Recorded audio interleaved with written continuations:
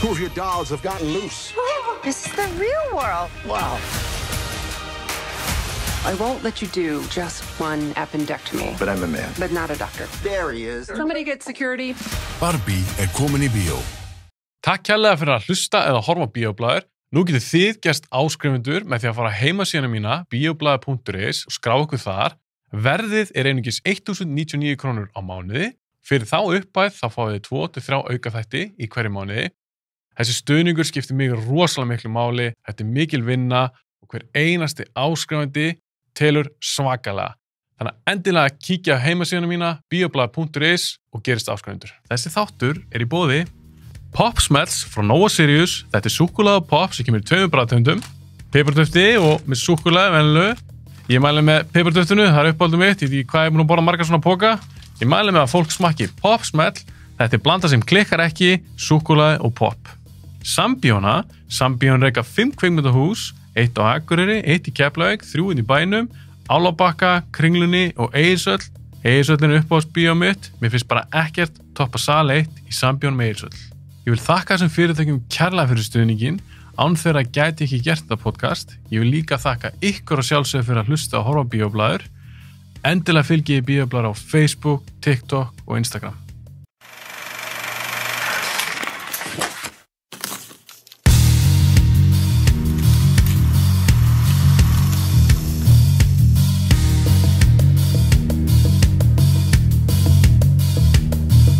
Part 2, Edgar Wright, við erum búin að ræða Cornetto-þríleikinn, getum gleymt þeim núna og við erum fara að tala núna Scott Pilgrim, Baby Driver og Last Night in Soho og við erum fara að taka þetta í þessari röð og við ætlum bara að skella okkur strax í þetta. Það var smá intro í part 1, þurfum það ekki núna. Við erum búin að hita vel upp, við erum búin að tala sem Edgar Wright alhliða sem bara leikstjóra, aðeins að kynna ykkur, sleppum því núna, hendum okkur í þetta, Scott Pilgrim, byrjum að þér Patrekur núna.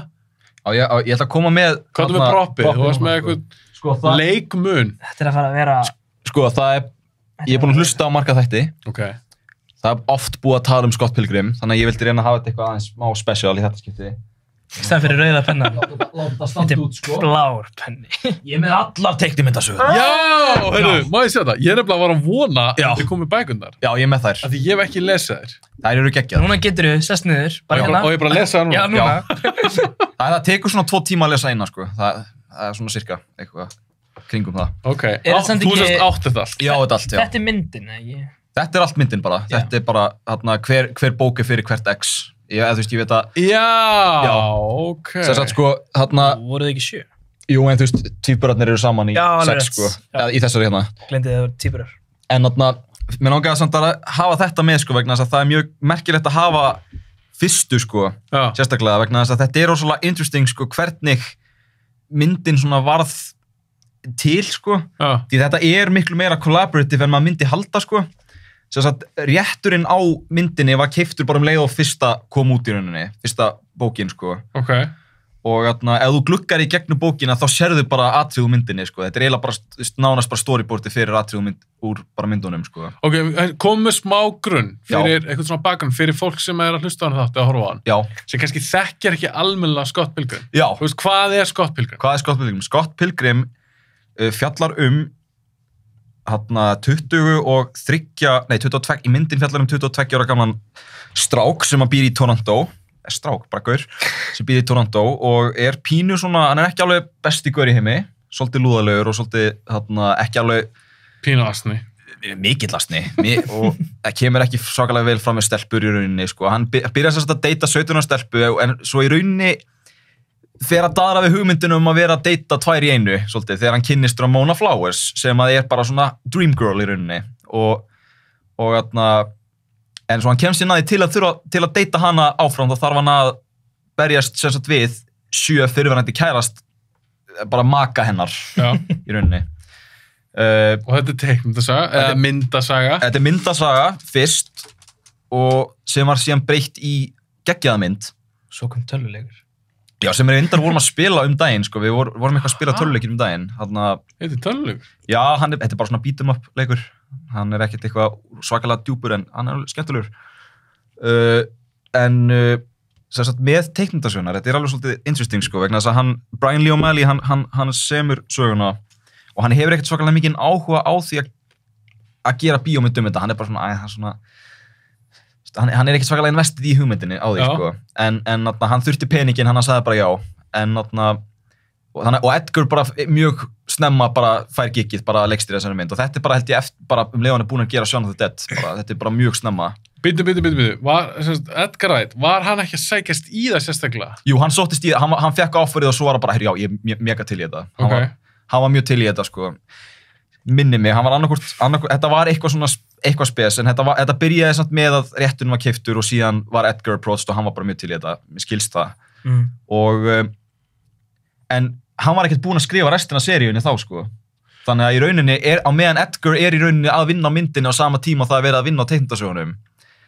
Þannig að sumar hugmyndir sem Edgar kom með endaði í teikmyndasögunum og sumt sem höfundur kom með endaði í myndinni og þannig að þetta er aðeins meira vice versa, eða svona meira collab ef maður heldur, sko. Er þetta ekki svolítið eins og Kick-Ass? Nei, Kick-Ass bókin var til. Kick-Ass bókin var löngu til, sko. Já, var hann ekki gera saman tíma mynd? Nei, ég held að sé bara Kick-Ass bara svona, þetta var bara ein bók fyrst, sko, síðan komið 2 viðbót, en þetta er kannski svona svipað og, ég veit ekki, The Mask eða eitthvað, þetta er svona teikmyndasögunar, en þannig að já, en svo líka svolítið fyndið, sko, vegna þess að þeir voru held ég búin að taka upp myndina, eða það var verið að taka upp myndina þegar bók 6 kom út, og þeir voru búin að taka upp sem sagt endurinn á myndinni, og þá í myndinni átti Scott að enda með Knives, og það var búið að taka það upp og það er hægt að sjá senun og allt, bara í heildsinni. En svo kom bók nummer 6 út og þar sem hann enda með Ramona. Þannig að það voru reshoots og þannig að þeir tóku upp atriði þess að það sem hann enda með Ramona. Þannig að það var tekið upp bara ruglseint í ferlinu. Nei! Ég held bara þetta var bara gert bara, ég held að þessi bók kom út eitthvað 3 mánuðum áður en myndin kom út. Það er að segja bók nummer 6. Og en þetta er bara heildarsagan, er ekki til fleiri Scott Pilgrim bækur? Ja, þú veist, það er ein free comic book day saga sem ég er með á Kindle tabletinu mínu, en þú veist, þetta er bara allt, sko. Þetta er sagan? Þetta er bara sagan, sko. Og þetta er geggjað og ég mæli með. Ég ætlaði að spyrja ykkur út í endan. Já. Þú greinilega vissir ekki að þessu. Nei, ekki með þetta. En hvor fannst ykkur vera betri endir? Ég nefnilega heyrt rosalega, ég horfði á þessa mynd með mjög mikið af fólki og mjög margir eru svona, það er margir með skiptar skoðanir á því, sko. Já. Meina hvort hefði hann átt að enda með Knives eða Ramona? Já. Hvað veist ykkur? Persónulega, ég vil taka fram að ég dyrki þessa mynd. Já. Og þegar ég, bara stutt á hann við fyrir að tala Ramona eða Knives, að því ég horfði aftur á þessa mynd. Já. Og ég horfði hann eftir Cornetto. Já. Og ég talaði við félagamenn, ég sagði, veistu það, ég bara stressar á aftur Scott Pilgrim. Já. Af því ég er búin að segja í podcastinu síðan ég byrjaði með þetta, svo geðveikt og bara liggur við vannmetinn og leiðilt hann ekki gengið betur í miðasölunni. Nú er ég horfði aftur á Cornetto og var fyrir miklu vonbrigðum í rauninni. Ég fannst það bara ekki nógu góðar. Og félagamenn sagði, nei, Scott er ennþá góð. Ég bara, já, ég vona það. Svo horfði ég aftur á hana og ég bara, shit, þessi mynd, mér finnst það ekki bara góð. Mér finnst það bara masterpiece. Já. Ég er mjög sammála. Og mér finnst líka, ef ég ætla að ganga ennþá lengur og ég ætla að segja það, að ég held að eini sem ég geta gert hann svona er Edgar Wright. Já. Ég veit ekki hvað hann leikstur ættir að setja þarna í leikstur og stólinn sem myndi ná þessu. Já. Og þarna veist hann ná öllu. Mér finnst það geðveika karaktera, þetta er skemmtileg saga, hún er ógeðslega fyndin og það er action í henni, þá er það cool. Já, það er flott og það er impactful og það virkar. Nú ætla ég að svara spurningunni. Já. Persónulega myndi ég segja Knives. Ekki Ramona. Mér finnst það bara enga veginn. Það er svona, rétt fyrir hann. Það er svolítið svona eins og vorum svona self-destructive, fattar þau. Hann er að gera eitthvað svona ógeðslega mikið fyrir eitthvað gæli og þú veist, og svo er hún ekkert, hún að láta hann gera þetta allt. Þú veist, þetta er svona, hvað maður að segja, svona, hvað er pride aftur á íslensku? Stolt. Já, hann er að setja stoltið sitt í gegnum einhverja þrautir, fattar þau. Þetta er hvað ég meini. En svo er líka, sko, ég heilt líka punktin, sko, með að hann að enda með Knives, þú veist, hann er búin að vera rosalega manipulative, sérstaklega í teikmyndasögunum, það er rosalega manipulative við hana í gegnum allt og ekkert búin að koma sakalega vel fram við hana, svo er hún 17 ára og þannig að, þú veist, við skulum ekki gleyma því. Mér finnst hvoru, sko. Já, málið, það er réttasta svarið. Það er réttasta svarið, sko. Þannig að þetta er í rauninni bara... Hann og Scott, Þú sagði með Ég sagði með Já, þú sagði með já, bara clarify. Nega Scott. Þetta bara þegar maður segir þetta hratt, sko. Já. Nei, fólk sem búið að sjá myndina veit hvað hann tala um. Já. Þeir hefðu þetta bara að fara að spila töluleiki, sko. Já, málega, Scott Pilgrim það náttúrulega klálega bara þroskast aðeins. Hann búinn að klúðra með þessum tveimur, hann á þroskast aðeins og hann ætti bara að finna sér einhverja nýja seinna. Sko, Nega Scott er aðeins öðruvísi díl, sko, það aðeins byrja öðruvísi gangi með hann í... Já, hann bara full on evil, eða? Nei, hann notaður öðruvísi í þessu, hann að representa eitthvað annað, sko, því að Scott alltaf svona, hann í bókunum, hann alltaf að neita að, konfronta vandamánu sín sem að hann, þú veist, svona það sem hann gerði í fortíðinni og þú veist, svona eins og að reconcila við fólk sem hann hefur kannski ekki komið svo vel fram við og svona, hann oft bara svona í rauninni að íta því frá sér og eins og vera með vinnu og svona, hann ekkert að leita vinnu eða neitt að pæli því eða þú veist, eitthvað, hann í rauninni bara svona fílar bara það sem hann sko. Nega Scott í rauninni svona bara representar í rauninni bara hann að catch up við bara smá svona reality check smá svona þannig. Já, þetta ekki bara svona self-reflection þá. En þetta finnir sko, ef Nega Scott í myndinni, ef hann bara frekar cool gaur, hvað hefur það að segja við Scott? Já, einmitt. Já, þetta svona. Einmitt. Já. Það er svona fucking fyndið. Það ógeðslega fyndið, já. Þegar þeir lappa bara saman hann og bara sjáðast maður. Akkurat. Kári. Já. Er þetta ekki besta myndin hans? Nei. Þú veist, við veitum þetta ekki þín uppáhald. Þetta er góð mynd. Já. Og ég held ég veit hvað mynd hann er með.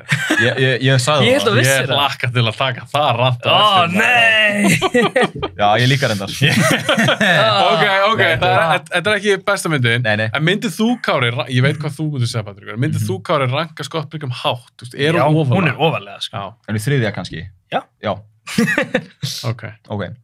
Hún er sko hjá mér, sko, ég var að pæla að horfa á hana í gær, ég komst ekki það. Ef ég hefði hort á hana í gær, það er örugglega kannski náðast til öðru seti, hver veit. Já, en hún er ofalega. Hún er mjög ofalega. Þetta er svo góð mynd. Ég sá hana fyrst með vinum mínum fyrir lengu og við bara, það var bara þú veist, það var bara eitthvað svona gott vibe við þessa mynd. Já. Mér finnst hún bara svo ógeðslega vel skrifuð, mér finnst hún ógeðslega fyndin og ég er svo ánægður það hélt sér, ég hló alveg mörgu og mér finnst Michael Cera skeggjar. Ég þekki náttúrulega ekki karakterinn úr bókunum en ef ég lít bara á þessa framistuðu í Scott Pilgrim nú ætla ég að koma með mögulegt hot take. Já. Ég held þetta sé ein besta framistuða sem ég bara séð í bíómynd og ég er ekki grínast. Ef ég tek karakterinn sem eins og hann skrifar í myndinni og hvernig Cera leikur hann og hvernig hann nær að þetta er pínu trikki að fara í gegnum grínið og líka action. Já. Að þú þarft að virka líka sem tónnin í þessari mynd ég trúi ekki að það sé erfitt að halda utan þetta. Mér finnst hún aldrei vera astanleg, mér finnst hún aldrei vera kjánuleg, mér finnst hún alltaf virka. Já, ég Patrekur. Bara tek sko, það í rauninni bara ein mjög einföld ástæða fyrir því okkur mér finnst þessi mynd vera bara besta myndin hans Edgar Wright sko. Það í rauninni bara, ok, við erum með Cornetto-þríleikinn. Það eru allar svona þokka, þú veist, þetta eru öðru í þessu myndinni, það eru allar frekar svipaðar. Það engin mynd enn þann dag í dag sem alveg eins og Scott Pilgrim. Og það bara, við verðum bara að fagna því. Ég er sammála það. Sammála. Eins og já, talandi Edgar Wright influences, þetta hérna dæmi, þetta var upprunalið í myndinni, þetta hans hugmynd, sko, þetta kom frá Wright, þetta að hafa svona dead, hérna. Fyndið. Já, þannig að þetta miklu meira collaborative en maður heldur, sko.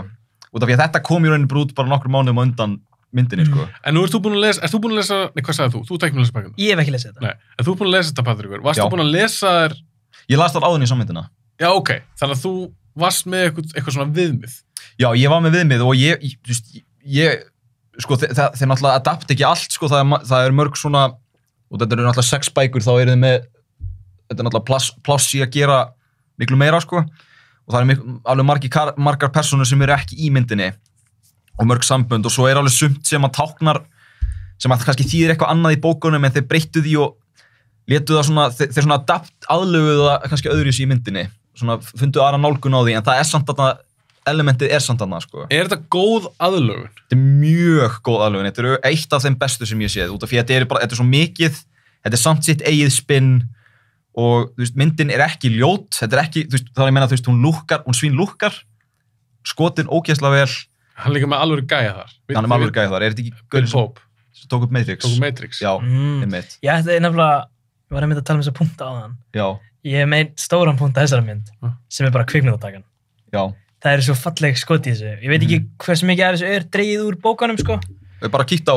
Ég veit þetta í bókanum. Já. Ég veit bara ekki hversu mikið Brian eða skrúlaði bara í gegnum fyrstu, sko, því að fyrsta er að það er eins og þegar þau eru út á rólunni, minnst það ekki skot. Já. Svo mitt þegar með gítarinn, hann plaggati, það gott. Það líka bara hvernig mér finnst allt gæðið þetta í þessum mynd, eins og bara líka hvernig það leikur sem hljóðið og þegar kannski, og náttúrulega klippingin brilliant. Hún brilliant, sko. Í þessari mynd. Það er að gegja skemmtilegt þegar þeir eru eitthvað að labba og svo öskrar, hvað heitir hann, þessi hann ekki? Wallace? Nei, Stephen Stills. Já, hann öskrar eitthvað á hann og þá kötta og þeir eru eitthvað úti allt í henni. Svo köttar aftur og þá er komin eitthvað alltaf. Já, hann er bara alveg gjörsamlega að falla fyrir og móna og hann er svona ekki að meðtaka að dagurinn er að líða. Þetta er svona, já, það var rosalega gott. Það líka mjög clever editing líka. Er ekki líka eitthvað atrið, ef ég maður rétt, það sem er eitthvað svona Scott! Og það var svona... Ég er að tala um það. Já, það var svona, þá var hann komin á æfingu eða eitthvað, hvernig þetta klift svona mitt, þetta er svo brilliant. Þessi skot í myndinni. Já, þetta er bara í myndinni, sko. Með hurðunum, þegar hann var lost in space. Þetta er alveg pjúra. Þetta er sko, þú veist, í rauninni, myndin aðlagar þessa bók nánast 100%, næstu því líka á mörgum köflum word for word. Það er alveg eerie, sko, að lesa þetta. Hefur ykkur tíma að pröfa að lesa þetta á meðan horrormyndina? Ég reyndi einu sinni að lesa handritið á Whiplash og meðan myndin var í gangi. Það er ekki erfitt. Jú, það er ekki hægt. En er þetta sérst bara þetta er ekki Matthew Patel, fyrst ykkurinn? Jú, Matthew Patel er bara þarna og reyndar Lucas Lee sem að Chris Evans leikur, hann er miklu minna í þessu, sko. Þetta er reyndar... Er hann minna í bókinni en í myndinni? Já. Nei, Lucas Lee reyndar er miklu betri í myndinni að mínum að en hann er í bókinni. Hann er svo góður í myndinni. Ég hérna í rauninni, þú veist, hann segir hérna, yeah, let's go have a beer. Í myndinni og svo, þú veist, bara headbuttar hann. Hérna þá actually fá þér bjór og hann kemur eitthvað, hann býður Scott sem sagt að you know what, I'll tell Gideon I beat you up and we'll call it even, okay? Og eitthvað, en svo kemur Scott bara eitthvað, what, you're just a sellout like that? Oh, you really are a sellout. Svo kemur eitthvað, what did you say? Og svo býður hann að gera hjólabrett á dæmið. Þannig að í rauninni það er ekkert fight á milli þeirra, sko. Þú veist, hann kemur bara kílina nokkur sinnum, svo kemur hann bara, let's take a break, let's have a beer. Þú veist, síðan ræða þeir bara. En þá er ég að spyrja ykkur, því við erum greinlega allir sammála þess að ekki alltaf uppáhaldsmyndin þín sem hann hefur gert. Þetta er kannski örugglega eina myndin sem við erum allir svona sammála. Já, mér finnst hún svo góð mynd. Já. Og það finnst mér vel peysuð allt. Já. Af hverju gekk hann ekki betur en það er að spyrja mig. Þú varst ekki að, Kári, ég ætla að spyrja þig. Hvað gekk þessi mynd ekki svona við? Ég er að spyrja ykkur. Við erum greinlega allir sammála góð. Og alveg bara meir en góð, hún er virkilega góð. Ég held bara, eins og sögðu, það er ekki til mynd eins og þetta. Var fólk ekki tilbúið? Ég held ekki, markarinn var bara ekki opinn, sko. Út af, ok, sko, ég sýndi vini mínum, Elvari, shoutout Elvar, þú ert æðislegur, þarna, ég sýndi honum Scott Pilgrim daginn og ég vildi gera smá svona, þetta var smá svona social experiment, ég vildi svona prófa að sýna honum Scott Pilgrim án þess að bara segja honum, hann vissi ekki neitt um þetta, hann vissi bara að þetta væri svona uppáhaldsmyndin hjá mér og bróðum mínum og vissi hann ekki að það var byggt á teiknimyndasögu? Já, hann vissi að það var byggt á teiknimyndasögu en hann vissi samt ekki neitt um plottið, sko. Og ég ákvaði bara að segja honum ekki neitt, ég bara svona, ok, förum í þetta blind. Og við horfum þess að á alla myndina bara í gegn. Hann var rosalega confused. Alveg bara hann var bara stórkostlega confused. Hann var bara svona, what? Hann var svona orðin invested í þessum svona fantastical en samt svona grounded heim. Svo ég bara allt í henni kemur, Mr. Pilgrim, þú veist, þarna, og þá bara, ég gerði það saman með mömmu mína, ég sagði henni ekki frá því og þá bara, hún bara fór, sko. Já, þannig að þetta er bara... Ég þór ekki sína kærastinn myndir sem þetta. Nei, ég veit. Sko, við erum nú að tala um að ekki segja fólki frá sína myndir. Já. Ég var bara að fatta, menn ég setja hana, sko. Edgar Wright myndirnar sem ég eru hæðst hjá mér, ég horfði á fyrst og vissi ekkert um. Já. Ég fórst bara alveg blind í það. Já, og það sem eru lærri vissi um og... Það er þetta pínu fyndið. Já, og það er einmitt svona eins og vorum að tala um, hann kann að setja upp, kekki hvað í byrjun og svona. En svo er líka spurning, þetta er fyrsta myndi sem hann gerir, þetta er ekki alveg rétt sem þetta er fyrsta myndi sem hann gerir, þetta er rétt sem sem er byggð á bók. Þetta er byggt á efni sem er nú þegar til, ég veit, þú segja að þetta var smá collab líka og svona. Já, þetta er samt, þú veist, þetta er að sjálfsögum Brian Lee O'Malley, hann er sjálfsögum skrifaði mest að þessu, sko. Hann býtir hann heim og svona og hann er með náttúrulega einhverja sögu í planaða, sko. Mér finnst þetta samt mjög Edgar Wright friendly, svona, IP. Já, en það sem ég fór að velta fyrir mér, eftir að horfa á þessar myndir, tökum Kubrick sem dæmi. Kubrick gerði alltaf myndir sem eru byggðar á bókum. Já. Að hann var bara á þeirri skoðun bara það búið að semja bara þetta bestu sögurnar, ég meina, ég þarf ekki að semja þetta nýtt, ég bara fer og sækja eitthvað sem nú þegar til, basically. Svo ætla að gera hann sína aðlögun og svona Shining kannski frækt dæmi að Stephen King, gaur sem skrifaði bókina, fílar ekki myndina sem Kubrick gerði. En pointið myndið það sem ég búin að velta fyrir mér. Ef að Edgar Wright myndi bara gera myndir sem byggðast eftir bókum. Já. Hann að gera... Gætu við verið mögulega að tala að hann myndi hækka mögulega sem leikstjóri? Sér, getum við bara hoppa aðeins í andband til dæmis. Það byggt á bókum. Og ég held að hann hefði gert helviti góða Ant-Man-mynd. Já. Sumir vilja meina að þetta hefði bara verið besta comic book mynd of all time, sko. Það mitt líka comic book mynd. Já. Ég óslega leiður að hann gerði klára ekki Ant-Man. Ég held, og líka eins og segi, þegar maður er búin að sjá Ant-Man 1, 2 og 3. Já. Þú veist það klárt mál hver besta. Já, auglýslega með 3.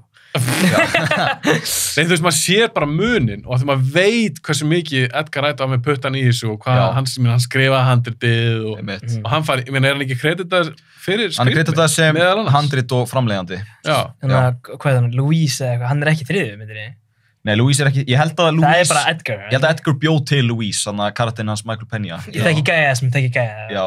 Og þess að það atrið er bara Edgar Wright atrið. Það er eitthvað, segja ykkur sögu hérna. Já, fast-paced og svona. Já, það er bara, þú sérð bara, þetta er Edgar Wright og heyra, þetta er Edgar Wright sem skrifa þetta. Tæknibrellunar eru líka miklu betri í 1 sem er mjög sad, sko. Þetta er svo mikið... Já.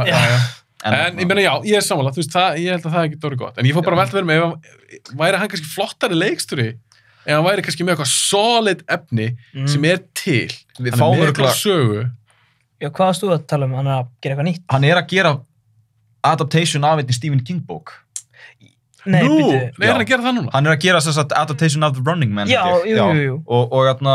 Býtu The Running Man, þannig sem Svarsneggur? Já, hann er að gera remake. Það er léleg mynd, maður. En kannski getur hann gert hann amazing. Já, það er alveg... Eins og segir, þetta er byggt á gröfni. Kannski perfect fyrir einmitt að það er held ég, klála mynd sem mætti að lendi gera. Já. Þess að sögu.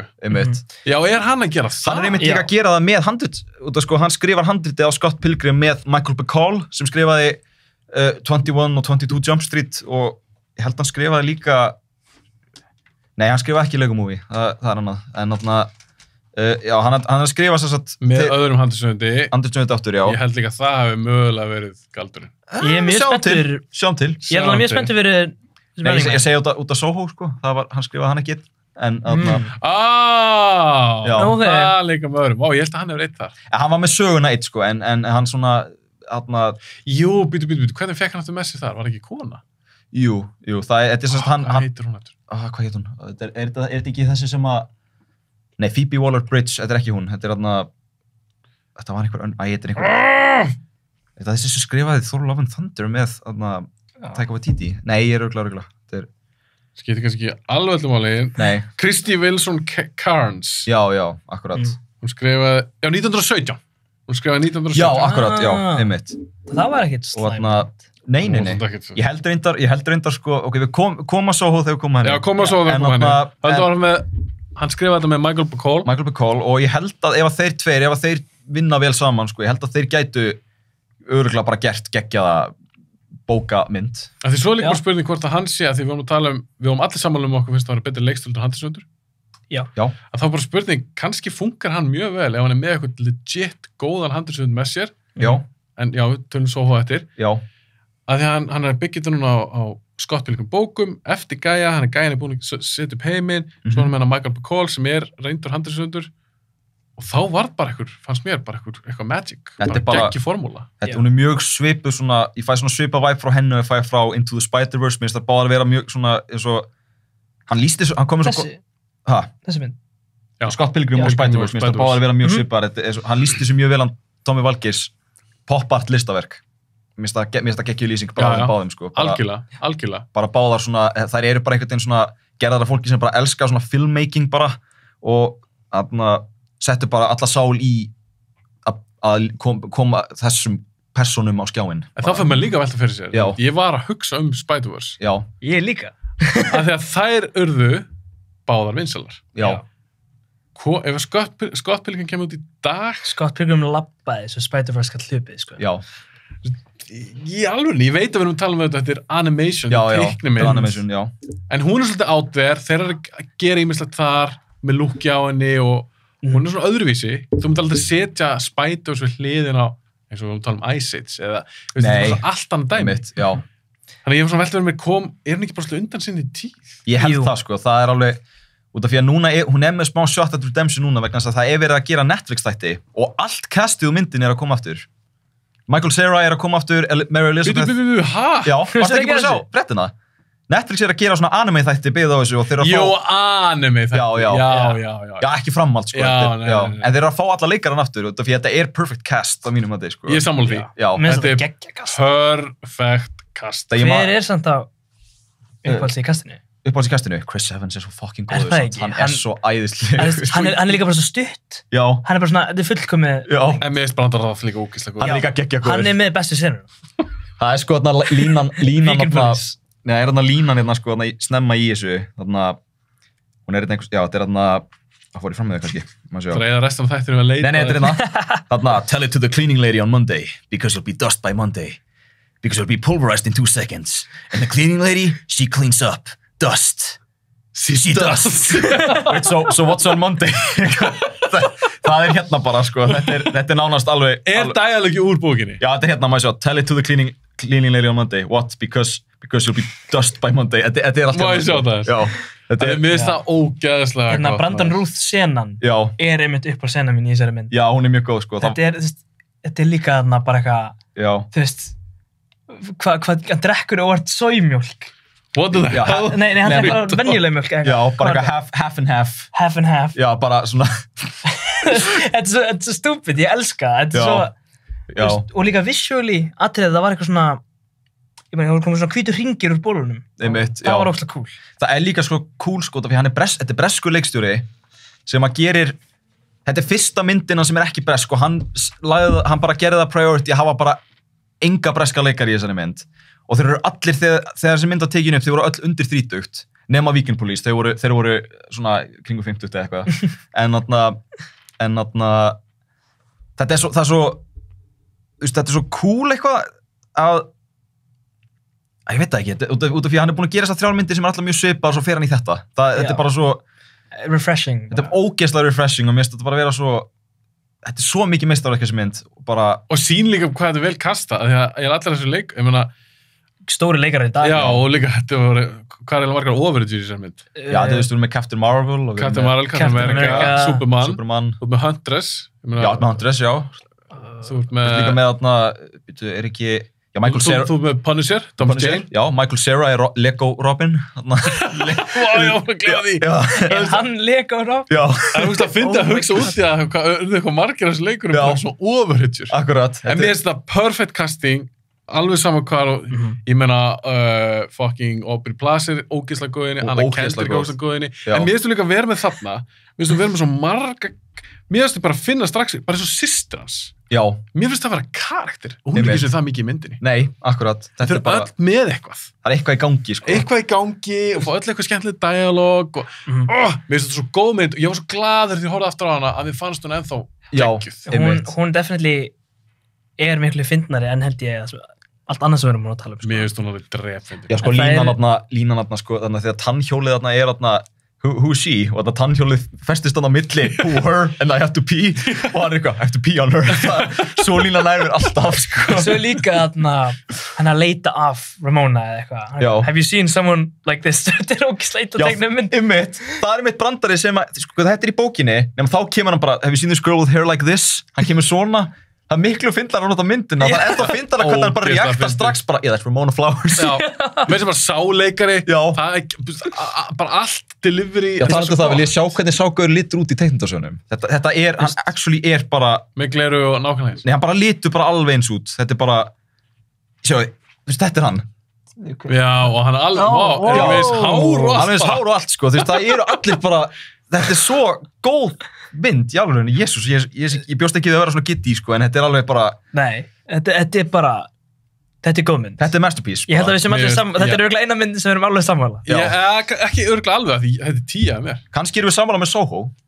Ok, kannski er þetta. Já.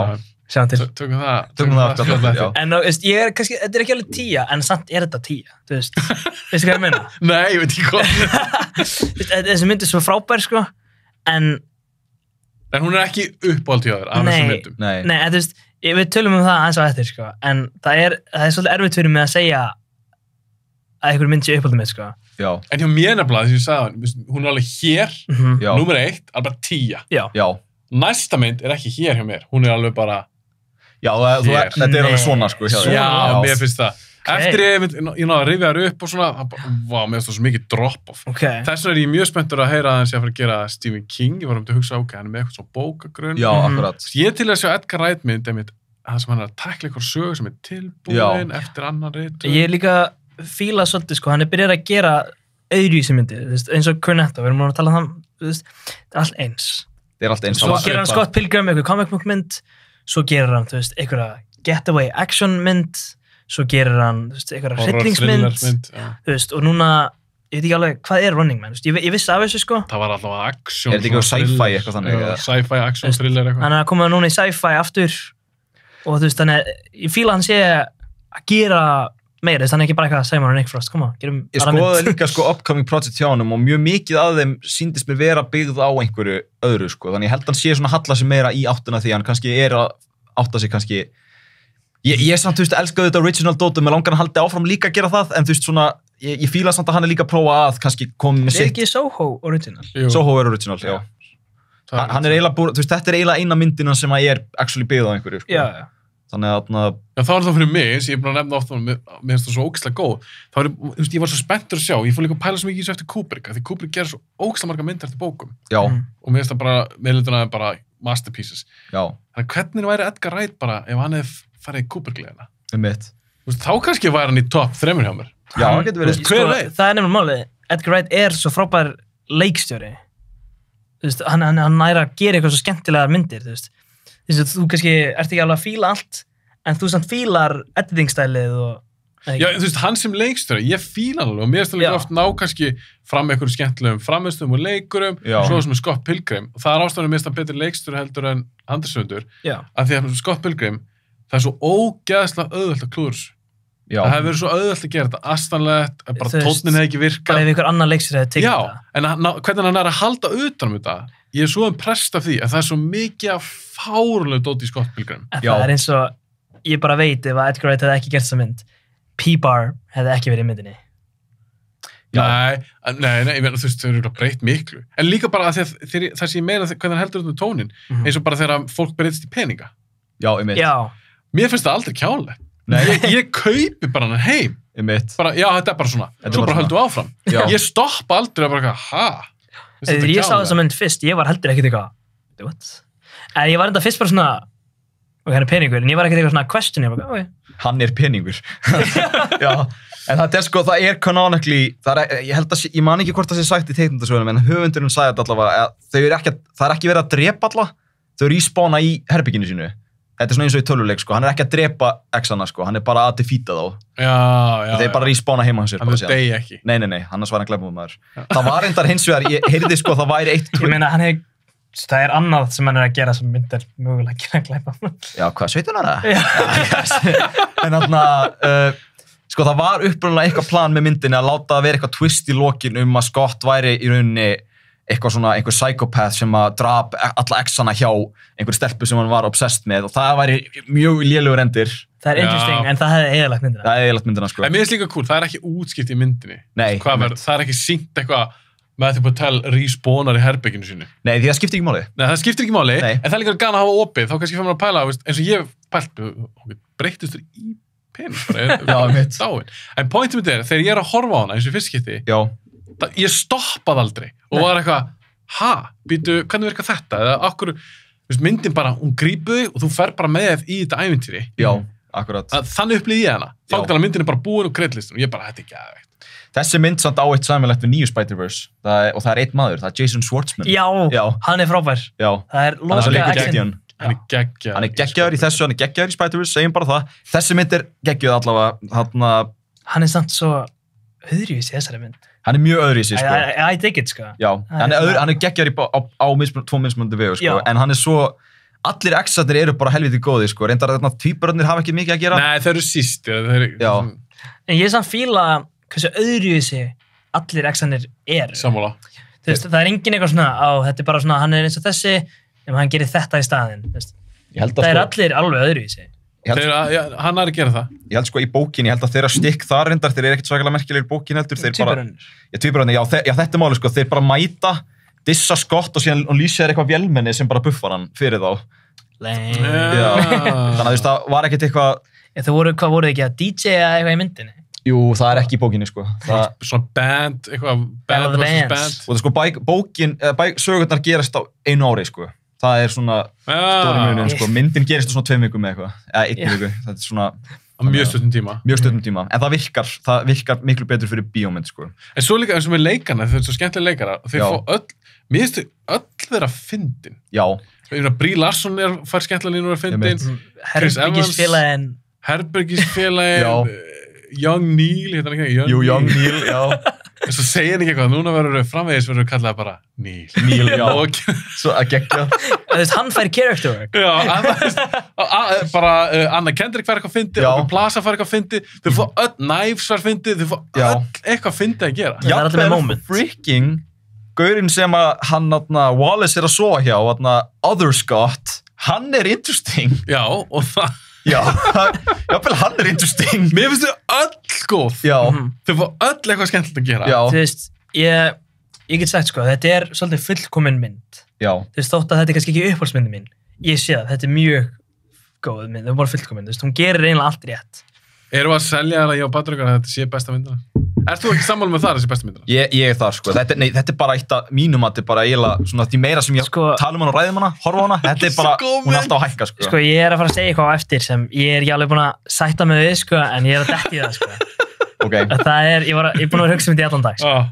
Og þessi mynd alveg mjög góð. Og Þú þarf að koma samt ekki, nei, ég veit ekki, sko. Hvað ert að segja það? Horfðu bara á myndin aftur, sko, og þá kannski... Ég ætla bara að segja þetta hérna, sko. Já. Ég er búin að vera Baby Driver, búin að vera uppáhalds myndi mín í mörg ár, sko. Og ég er búin að vera svona að hugsa um það nýlega, ég er svona, þetta er geggjum mynd. En þú veist, hvað er komið núna? 5-6 ár eða eitthvað. Svona, er tíminn til að finna nýja mynd, eða... Og það er Scott Pilgrim. Já. Við veitum að láta það vera uppáhaldsmyndin en í þessu þætti. Já. Sko, við veitum að taka hann þarna og breyta svona, þetta verður svona dáliðslu skjár. Nei, Scott Pilgrim held ég betri mynd en Baby Driver, sko. Ég hlakka svo til að heyra þér rökstiða það eftir. Okay. Af hverju Baby Driver svona miklu uppáhaldi. En ég fíla Baby Driver einhvern veginn meira. En ég þarf að horfa Scott aftur. Ég er bara búin að sjá hana 2 eða 3 svar. Langt síðan sást hana síðast? Seldur sem meira en 5 ár? Nei, ég sá hana kannski fyrir 2 árum. Ok, já. Sko, mér langar að ítrekka, ég var eiginlega meira spenntur fyrir þessum hluta af Edgar Wright dótinu út af því að allar Cornetto-myndnar kannski svipaðar, sko. Já. Þetta er svo mikið... ólíkast. Þetta er svo ólíkast, þetta er svo meira bland í poka og... Við vorum að tala um það líka á hana fullu, bara, en við tölum um það senna, Það var eitthvað, næsti hluti verið geggjað. Þannig að við erum bara að kanta, já, þú veist, tótt var svo góð og eitthvað, en býtið þanglega við fyrir mér næsta þátt. Ok, Scott Pilgrim bara geggjað, lesi bækurnar, þær eru æðislegar. Við erum einhvern veginn ekki bara að tala um þetta, já. En þetta þarna, hi, is Scott home? Hoppar það gluggan? Það ógeðslega gott. Svo eitt annað sem ég veist líka ógeðslega að fyndi, þegar hann að hitta, ég held því svona fyrsta date með Ramona. Já. Og hann að tala um brauðið. I can eat bread every day. Bread makes you fat? Það var svona hissa. Delivery á Michael Cera svo gott. Svo bara klift og það var hann ekki eitthvað Ramona. Hann var eitthvað svona syng. Og við finnst það svo gott. Allt comedic timing finnst mér perfect í þessar mynd. Tónlistin líka í myndinni. Tónlistin geggjör. Þetta hvað er það? Beck og... hinn hljómsveitin. Einhverja indie hljómsveitir. Já, sem að sömdurinn er lögin. Já, þannig að þetta eru actually alvöru lög. Já. En samin það ekki öll fyrir myndina. Jú. En þetta eru alvöru lög. Þú veist, af alvöru hljómsveitum. Samt samin fyrir myndina. Það er þetta eitt fyndið, sko, en í bara fyrstu, sko, það er fyrsta lagið sem ég spila. Það var kind of samið, sko. We are Sex Bomb. We are Sex Bomb. Þetta er svona eiginlega það. Þetta er hérna... Það gæði eitthvað myndi byrja. Það er hérna hljómagangurinn og svo er textin hérna. Nei. Já, bara í bókinni, sko. Og er þetta, þú veist að þú kant tónlist. Já. Er þetta sama lag? Það er ekkert mikið sungið í myndinni, sko. Það er auðvitað einhver texti þarna. Já. Ég er ekki alveg búin að lesa, ég hef lesið textan einhver tíman einu sinni bara en 2 ára eitthvað, en þetta ég held að sé bara svona aðlögun af því bara. Já. En þarna, æðisleg mynd, lesi bækurnar, þær eru mjög góðar. Og það líka, sérstaklega maður elskar myndina, mjög cool að svona læra meira heiminn og svona. Ég verð að tjekka þessu bókum að því ég gjör svona dýrka sem mynd. Höldum áfram. Já. Svo höfum tíma líka fyrir hinna myndar. Þá erum við farnir í Baby Driver. Ég hlakkaði mikið til að ræða þessa mynd. Ég er með propp fyrir þessa. Þú með propp fyrir þessa? Þetta er síðasta proppið samt, sko. Kost með bíl? Ég var að djóka með hann tekir Hot Wheels. Ég kom með aðeins með interesting dæmi. Ég kom með iPod, hérna. Ok, þú ert með svona props. Ok, þannig að Scott Pilgrim bækuna tengjast 100% myndinni. Þetta er bara svona... Sko, nei, ef ég hefði valið, sko, ég actually smíðaði Scott Pilgrim sverðið einu sinni. Svona almennilegt replika af því, svona í teiknumdasögunum. Ég bara bjóð það til. Hvað er það? Ég veit ekki, ég var svona... Það er ykkur glúður! Það hefði verið epic að koma með það. Ég var svo svektur að finna það ekki, ég veit ekki hvað það er. En þú komst með iPod? Ég kom með iPod, já. Þarna, þú ert náttúrulega með soundtrackið á CD, sko. Það væri hægt að setja allt soundtrackið inn á þetta. Og þarna, ég þá bara með Baby Driver. Baby Driver iPod. Baby Driver iPod. Það væri cool. Já. Ok, förum að henda okkur í þessa mynd. Já. Kári, ég verð að byrja þér. Ok, það make sense. Þú bara, hún er aldrei að fara að standa. Gleymdi. Hvað er pennin? Aldrei fara að standa? Já, allar sem fyrir bókinn, bækurnar. Kári, komdu með það. Já. Baby Driver, þannig að gera svona action... Getaway driver. Action / thriller, eitthvað. Já. Ok, komdu með það. Akkur í óskupun er það? Bara hvað í fjandanum er það? Já. Ég er svona, verið að sníki eitthvað. Ok, komdu með það satt, svona ágríns. Akkur finnst þér þetta svona góð mynd? Númer 1, tónlist. Ok. Það er besti hlutur við myndina. Ég ætla að vona að þið séu líka sammála. Ok, nei, allt er læg. Nei, ég var bara að djóka, sko. Ég var bara að djóka. Ok, tónlistin, þú veist, það er tónlistin, að því að sko, Edgar Wright valdi tónlistina og gerði myndina eftir á. Þannig að lögin fylgja sögunni ógeðslega vel og myndin... Þetta er ekki bara einhver lög. Nei, þú veist, myndin er klift í taktinum á tónlistinni. Þannig það er ógeðslega cool. Þannig, þú veist, byssuskot, bílar að flauta, hurður að opna og eitthvað svona, það er allt í takt við lagið sem er ógeðslega skemmtilegt. Og... Ef maður fílar svoleiðis. Já, greinlega ég. Ok, tónlistin og hvernig þú eru klift saman, þið finnst það geðið töff, hvað meira? Sko, svo er líka bara leikstjórnin, þetta er Edgar Wright og það er samt svo iffi með þessa leikara núna, sko. Já, náttúrulega tveir eitthvað... í ruslinu, sko. Já, Ansel og náttúrulega Spacey. Já, Spacey. Það er kannski ekki margir sem vitum Ansel. Það er líka lína Ansel eftir Spacey sem er... I was just blinded by the balls on that kid. Já. Sem ljómar illa eftir á. Já. En það er bara svona, nei. Ok, en ef við getum, ok. Ítum þeim frá. Já, því ég veit, þú veist, ég veit Spacey er náttúrulega bara... Það er bara... Með sína sögu. Já. En sko, ég get oftast... Já, ég get alveg aðskil það og bara hvernig finnst þið framist það. Ég er að horfa á listina. Já, hvernig finnst þið bara leik, karakterarnir og allt það. Svo líka litinir í myndinni. En það er ógeðslega spennandi. Þú veist að því að eins og Bats, hann er alveg rauður. Baby, hann er alltaf að flakka á milli hvítan, gráan og svartan. Og svo, þú veist, mér minnir að John Hamm, hann er hérna í bláu, minnir mig. Og... Þannig að lúkja á myndinni, tónlistin. Lúkið. Er þetta góð saga? Já. Svona, þú veist... Þetta er góð karakterar? Já. Ég er að pæla hvort þetta sé meira svona útlistlegt í aður. Þetta er meira útlistlegt. Eða hvort þetta sé alveg kjarnin. Þetta er miklu meira útlistlegt. Þetta er ekki bara meira svona væpið. Þetta er væpið. Já. Þetta er, þú veist, eins og það er hérna... bara, þú veist, stælinn á myndinni. Þú veist, þetta er ekki besta saga ever. Þetta er, þú veist, þetta er bara eitthvað gæi vill komast úr krimmalífinu þegar hann er ástfanginn. Svolítið, kannski ekki basic, en þetta er samt svona... Samt búin að sjá þetta með ljósunum. Já, þetta er ekki mest spennandi dæmi ever og, þú veist, love interestið er bara það. Hún er bara love interest, hún er ekki karakter. Ég sammála. Já, þannig hún er ekki fullkomin. Ég er aldrei... Ég kannski hef sagt það ekkert í mann, en þú veist... Hún er það ekki. Myndiðin bara allra tíma. Já, þetta var... Sko, nýlega er ég búin að vera að hugsa um þetta. Ég er bara búin að segja þetta svo lengi. Ég veit ekki hvort það sé satt lengi. Þú getur ekki bakka út úr svona. Nei. Ég er bara alltaf bara, baby driver, og fólk gerir eitthvað alltaf, já, uppáhaldsmyndin Kára er baby driver. Þannig að þetta er 10 væntanlega hjá þér. Það hlýtur bara að vera. Já, en... Já! En samt þetta ekki fullkomin mynd. Ég veit það. Uppáhalds myndum hans, og þegar ég segi 10, þetta svo ég þekki alveg fólk sem bara, ég gef aldrei 10, það ekki til þess að kallast fullkomi. Boring. Auðvitað suma myndir 10. Það þarf ekki til þessu fullkomi. Það líka bara einmitt, ég sá þessa mynd eftir World's End. Þetta seinni mynd sem ég sé, sko. En ég veit ennþá mjög lítið Náður að sjá þessi í bíó? Nei. Ég svolítið leiður. Ég fór á þessi bíó. Ég sá hana 2018-19, þannig það var ekki mikið frá, sko. Er þetta 17 mynd? Já. Þetta 17 mynd, já. Þannig ég misti það. Það var alveg gott ár fyrir bíómyndir 2017. Það alveg frekar kom út solid myndir þá. En sko, ég veit, þetta ekki fullkomin mynd. Ég veit það alveg, sko.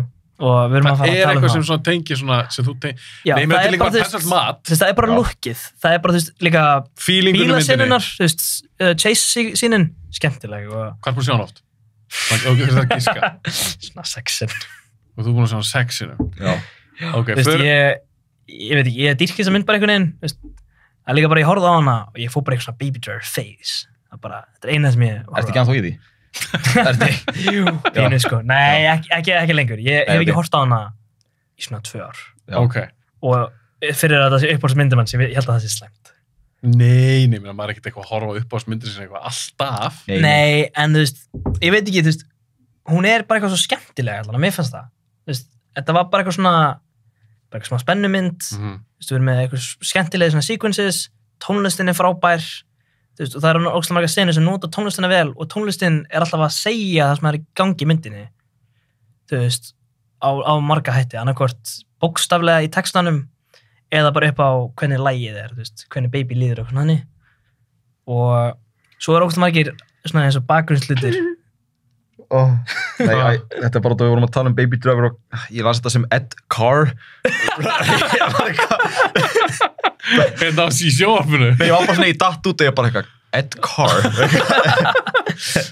En þú veist, bakgrunnslutir, það er eins og með litið, þú veist, þetta er eitthvað ógeðslega tiny. Þegar baby er að labba í kaffisjópuna í byrjuninni, þá er eitthvað svona hjartagrafíti í bakgrunnum og það er bara svona tómt.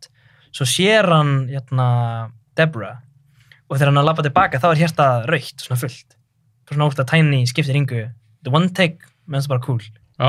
Og svo er líka önnur sinn í byrjun, þar sem hann var á sjónvarpið, og það er öll myndin.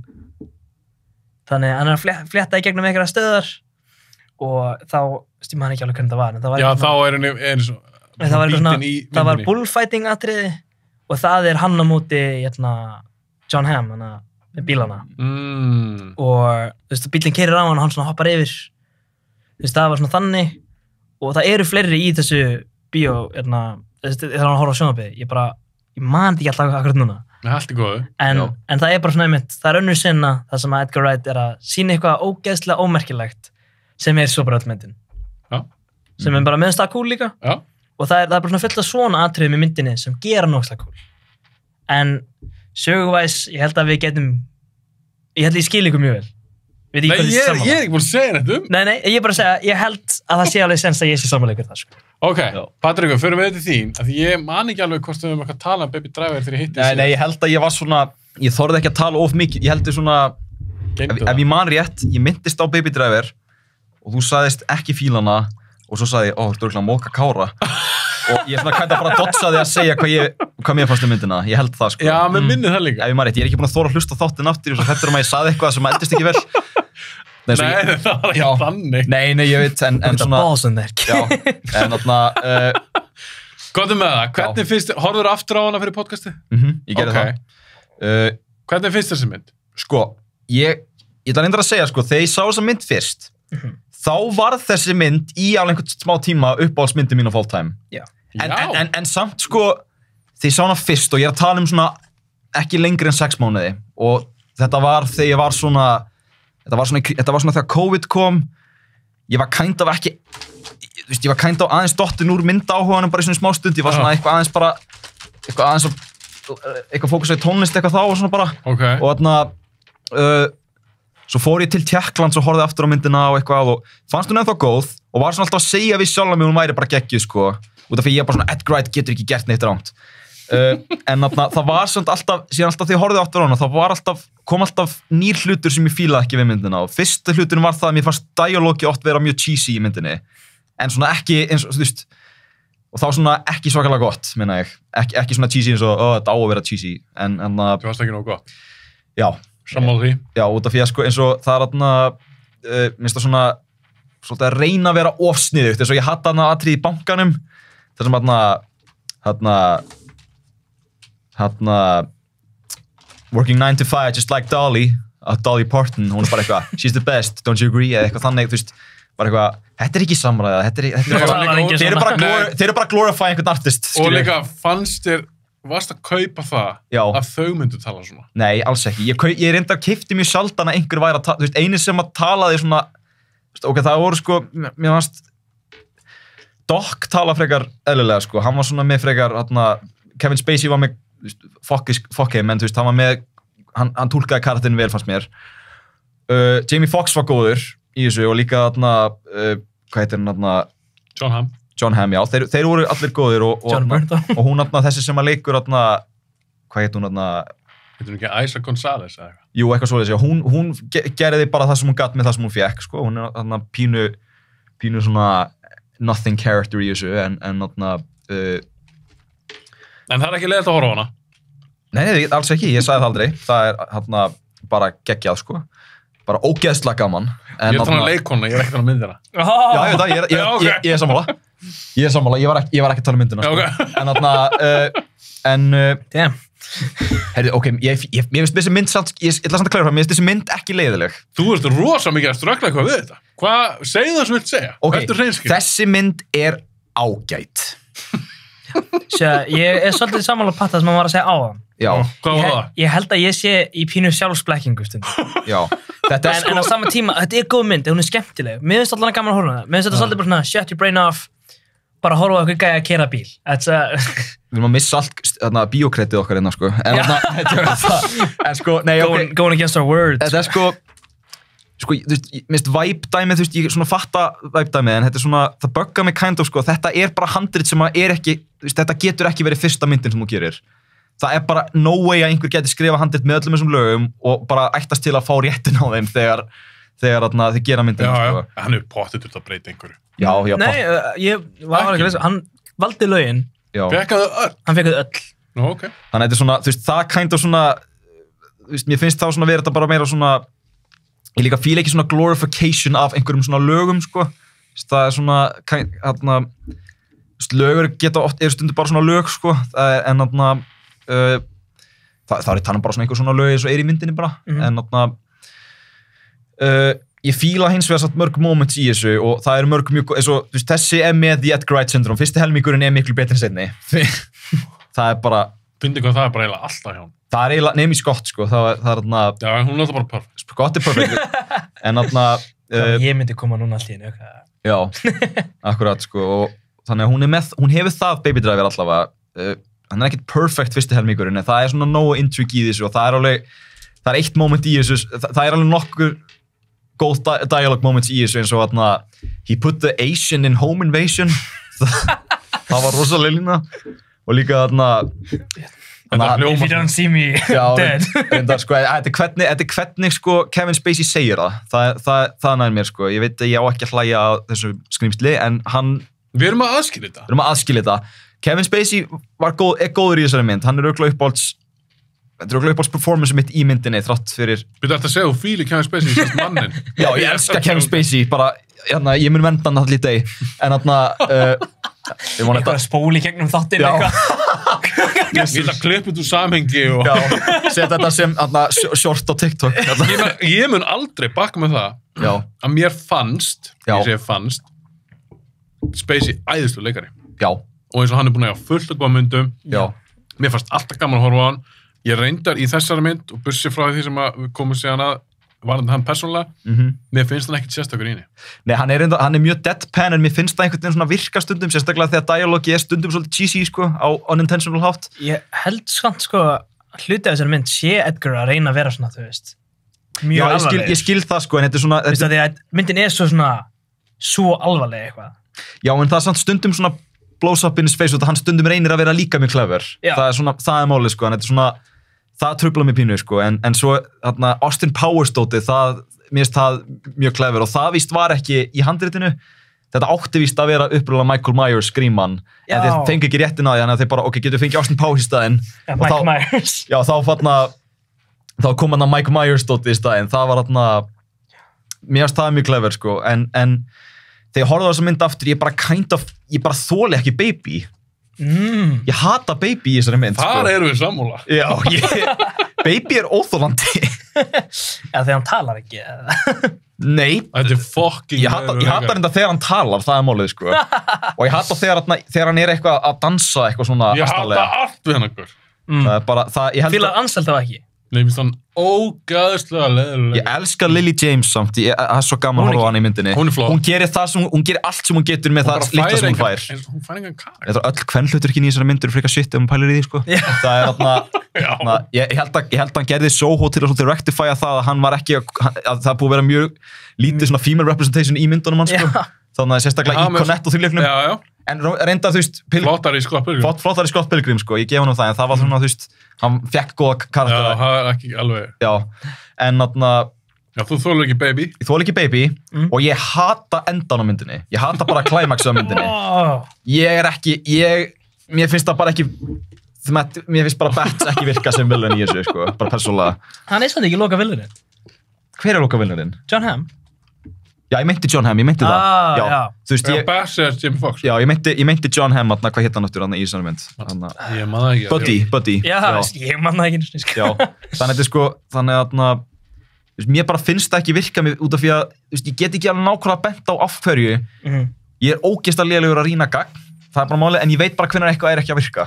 Það þarf einhver að veiða það úr mér, sko. Þannig að vonandi mun einn af ykkur gera það. Okay. Ég veit að þú munt ekki gera það, en... Kannski ég. Já. Það voru samt að tala línur eða eitthvað. Já. Og þú veist, ég myndi að tala með, þú veist, hún er alvarleg, en reynir að vera fyndinu svona. Það er samt ein lína sem er svo alvarleg. Já. En að því það er eitthvað svo fyndið við hana. Já. Og þetta er John Bernthal, þetta er If you don't see me again, I'm dead. Og svo kemur hann ekki aftur í myndinni. Já, hann er bara dáinn. Hann er bara dáinn. Það er reyndar eitt moment í þessar mynd, þetta er eiginlega bara svona hvernig það er skrifað, þetta er ekki beint brandari, þetta er meira bara svona, út af því ef þetta gerist í alvörunni, þetta væri svo fyndið, sko. Já. Það er sko bara það að þau eru svona búin að góma Baby, og þau eru búin að finna, og hann segir svona, hvað er það að fara að sækja? Ég ætlaði bara heimti mín að ná í, hann var bara að taka upp, hann var að taka upp, þegar góman verið að taka upp samræður og svona. Já. Og finna diktafónin hans og eru bara eitthvað, hvað okkur þetta gerir það? Og hann kemur með bara, ég stundum bý til svona mixtapes. Og þetta er svo léleg afsökun, en þú veist, við vitum samt að hann er að segja sannleikan. Og svo þegar þeir komast að því, hann var actually að segja sannleikan, þeir eru bara, guð minn góður. En svo er líka John Hamm með hann að línu, Even the cops couldn't come with an excuse they're fucking dumb. Já, ég veit, það var svo, mér finnst það mér fyndið, sko, þetta er svo specific að þetta er svona, trúum árum ekki eitt. Ég held að segja mitt málið, sko, þú veist, ég sagði, þetta var uppáhaldsmyndin mín og ég bara svolítið went with it í langan tíma, sko. Það skiptir skoða núna? Nei, ég er búin að vera að hugsa um þetta mjög mikið nýlega, sko. Horfðu aftur á þessa, horfðu síðan Scott. Já. Og reynda að segja mér að Baby drive sér betur. Sér letterbox-lista mér þetta viku, eitthvað bara alveg. Má ég segja hvernig mér finnst hún? Já. Ég er búin að býða hérna í ofnæni, en ég er búin að hlusta á okkur. Já. Ég hata þessa mynd. Wow! Ég hata hann í svona í bíó, ég hata hann ennþá meir í dag þegar ég er búin að horfa aftur hann. Ég er búin svona tvisvar, horfa aftur í podcastið. Mér finnst þetta svo leiðileg mynd. Engin skemmtileg karakter í henni, finnst mér. Þetta er mitt persónulega mat. Ég er að fara að hakka þessa mynd í mig. Okay. Ég hata Baby. Hverju dettur í hug að skýra aðal karakterinn í svona mynd, Baby? Þetta er hræðilegt. Þú gera kannski fyrir myndir svo Dirty Dancing, þú gera ekki fyrir svona mynd. Já. Hvað finnst þér Drive? Drive myndina? Hvað heitir hann í því? Driver. Heitir hann bara Driver? Hann heitir bara Driver. Hvað, Adam Driver? Nei, bara Driver, sko. Já, ok. Það er alveg cool mynd. Já. Baby Drive finnst mér ekki virka, mér finnst hún ekki cool. Þetta tónlist að kjafta að hann klift í takt við. Já, þetta er bara Ghost Car rip-off. Já, þetta er bara Ghost Car rip-off. Já, þetta er bara rip-off af Ghost Car. Ghost Car? Þetta er bara eitthvað rússnesk mynd. Þetta var svona rússnesk svona bílamynd, sko, sem að, þetta var leikstjórinn gerði bara þessa einu mynd, sko. Þetta er svona, hún er ekkert eitthvað svakalega fræg, en svona, nei, ok, fyrir maður tjóka, þessi mynd er ekki til. Góð mynd sann, sko. Hvað er þetta einhver enga húmóru? Sko, Ghost Car er á Letterboxd, sko, þetta er, þetta fake leikstjóri, þetta fake cast, allt bara, það backstory leikstjóran sem við bara byggum til, þetta bara fake mynd. Ég var að vona að við myndum rúlla með þetta í gegnum þáttinn, sko. Já, ég kænta bara misti mig, sko. Nei, ok, höldum okkur við þetta. Ekki djóka of mikið. Nei, en þetta sko... Mér finnst ekki virka. Nei, þetta virka, þegar ég tala þetta kannski virka, þetta bara virkar ekki fyrir mig. Já. Ég hatar einhverjum myndibyrjar. Já. Það?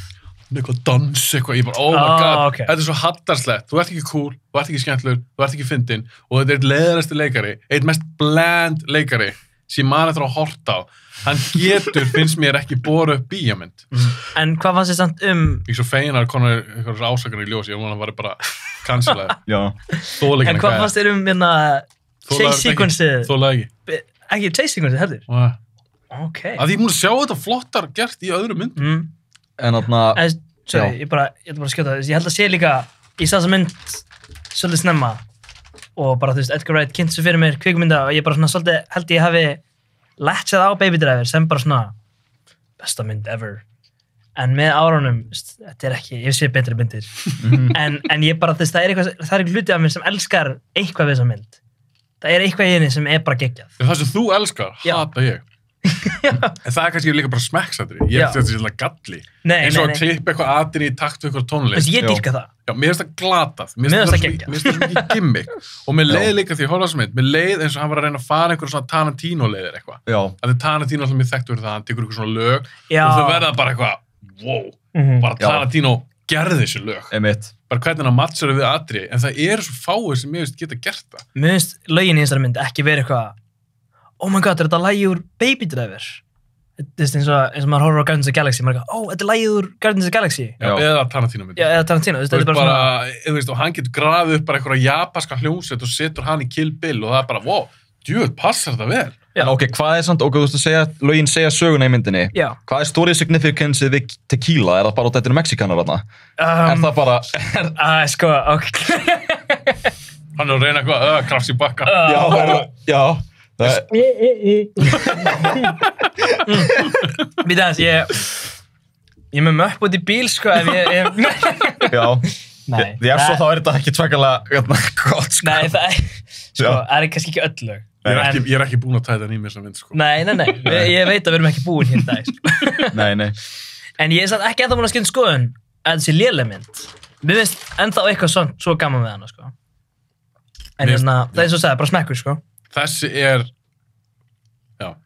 hún er líklegast neðst til mér öllum Edgar Wright myndunum ég hugsa sem neðst til mér að því ég er að reyna að grípa eitthvað eins og við fyrir mig Soho eftir ég get alveg sagt ykkur þess að ég get gripið í eitthvað sem ég fíla þannig er ég bara ég fíla Jamie Foxx en ég fíla alveg John Hamm mér finnst þetta ekkert sérstaklega skemmtileg þessar mynd ég er enda þóla heldur ekki John Bernthal ég er svo fegin að hann var ekki mikið í myndinni Kevin Spacey leikar sem ég hef fílað mér finnst hann ekki skemmtileg þessar mynd hann er bara svona það myndina Já, reyndar Bílaðinni finnst mér ekkert skemmtilega því að þú ert með baby að keyra bíluna og mér er alveg upp saman og líka, þú veist, það er svona atrið sem bara svona það er svona gertu til þess að pirra mig persónulega, ég vil taka dæmi þegar hann stoppar til þess að finna eitthvað lag á iPodnum Já, reyndar hafið þessi Blade Trinity Já þegar Jessica Biel-karakterinn hlustar alltaf á eitthvað hip-hop og trip-hop þegar hún er að drepa ykkur vampíru, þetta er svo hallarslegt öll Baby Driver myndin er eins og sákabli í Blade Trinity Já, það er líka pínu spesko út af því að hann er eitthvað svona út af því að hann resetar lagið bara eitthvað ok, go, býtu, ertu abetu community eða eitthvað, ertu svona ertu meðvitað og ert í mynd eða eitthvað þetta er svona þetta er pínu, þetta er sko, þessi mynd kænda vestnar og vestnar því meira svona sem ég bæði pæli henni og svona en ég samt get ekki sagt að þessi mynd sé eitthvað allslæm alveg drast út af því að ég þú veist vel minnst þetta betur en Flash í fyrsta lagi Við erum búin að komast að því allar myndirnar hér í dag eru betur en Flash Já, þetta er betur en það sko og mér leittist jafn mikið en ok, höldum áfram Já, þú ert alveg þar bara Mér leittist allan tíma Ég fann þetta fyrir ástríðu í Baby Driver Ég er að skilja þetta, þú veist, þú ert ekki að fíla Baby Driver en að leiðast alla leið ekki eitt gott atrið Nei, af því að ég get útsýkt okkur stíllinn var ekki verið mig ég fíla ekki þetta tónlist og dót eitthvað mér finnst hún alltaf sniðug mér finnst það alltaf mikið ég fann svo mikið fyrir puttanum Edgar Wright í myndinni. Ég fann svo mikið að hann valdi lögin, ekki Baby. Ég fann svo mikið fyrir því að Edgar skrifaði línundar, þetta ekki Kári að segja þetta. Skiljið hvað ég við? Það sér að tala um, það böggar mig. Og þegar myndin byrjar á okkur gæja í eitthvað bíl og hann eitthvað að dansa eitthvað við stýrið og veist, fyrir mig passaði, mér finnst það svo hallarslegt. Ég fann það bara í bíó í svona fyrsta skipti. Vissur samt að þetta byggt á music-vídeó sem Edgar Wright hafði gert mörgum árum fyrir. Nei, en þetta var líka bara heima þar. Já. Finnst mér. Sér 2 mínútna tónlistarmyndband. Já, en þú veist, gæjan hann dansa, þetta úr einhverju tónlistarmyndbandi sem hann gerði fyrir lengd. Nei, ég vissi það ekki. Nei, það er, þú veist, ég veit ekki alveg, þú veist, hversu mikið að þetta var Edgar eitthvað, látum Baby gera þetta. Ég held að hann hafi verið að draga svolítið frá music-vídeóinu. En já, mér fannst hún tilgerðaleg. Þá finnst mér þetta er svo mikil gimmick mynd, finnst mér, eins og með þetta, eitthvað klippið í takt. Það er svona að hugsa með sér, ég ætla sko að sýna ykkur hvernig að gera car chase mynd. Ég skal sýna ykkur hvernig að gera það alvöru. Hvernig ætla að gera það, Edgar? Hann hlustar alltaf á tónlist og ég ætla að klippa myndin í takt við það. Þetta er ömuleg hugmynd. Finnst mér. Getur þú sem komið með eitthvað gott car chase það? Bara ever í bíómynd. Já, vilt. Bara öll Mad Max Fury Road til dæmis. Já. Atrið í Drive, bara fyrsta atrið í Drive, flott hann allt í Baby Driver. Og tónlistin betur þar. Tónlistin í Drive er góð. Ég ætla ekki að dissa þetta, sko. Mér finnst tónlistin ekki í Drive. Það er alveg margar svona kartjæsmyndir sem ég dettur sem eru betri. Hafið þessi mynd sem heitir Ronin. Ronin með Robert De Niro. Ekki íslenska myndin. Veitu, Ronin. Hvað myndi það? Engin mynd. Já, Ronin. Það þarf að vera mynd. Það þarf að vera mynd. Það þarf að The Drunk. Ronin. Það er fullt af bílættingleikur sem er töluvert betri en fucking Baby Driver. Líka sko, soundtracki í Baby Driver, það er bara ekki betri en soundtracki í The Mask. Og þú veist, það er svona minn stað, sko, það er betra eða verra en The Mask, sko. Það er það The Mask með Jim Carrey. Já, soundtracki er geggjað það, sko. Þetta er svona þriðja sinn sem þessi mynd kemur upp, mér finnst það svo fyndið. Já, Mask er geggjuð. Já, ég veit að þú fílar hann ekki. En við erum allir hérna með síkur að skoða. Já, það er svo gaman samt. Það er rosalega gaman, sko. En já, ég ætla ekki að eyða restina drulluversmynd. Hún var bara ekki verið mig. Og ég, bara því ég horfði á hann aftur, að ég hugsaði mér, ok, nú erum við að gefa henni smá breathing room, smá space, gefa henni annað tækifæri, og svo var ég bara svona alltaf tíman. Ég var bara svo pirrað, svo var mér að leiða svo mikið í lokin.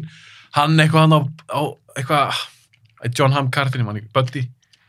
Hann reyndi með cool, ég skal ekki gefa henni það, þú ætlir hann að finna út eitthvað sem er jákvæmt þessu leik. Hann var með cool hárgreiðslu.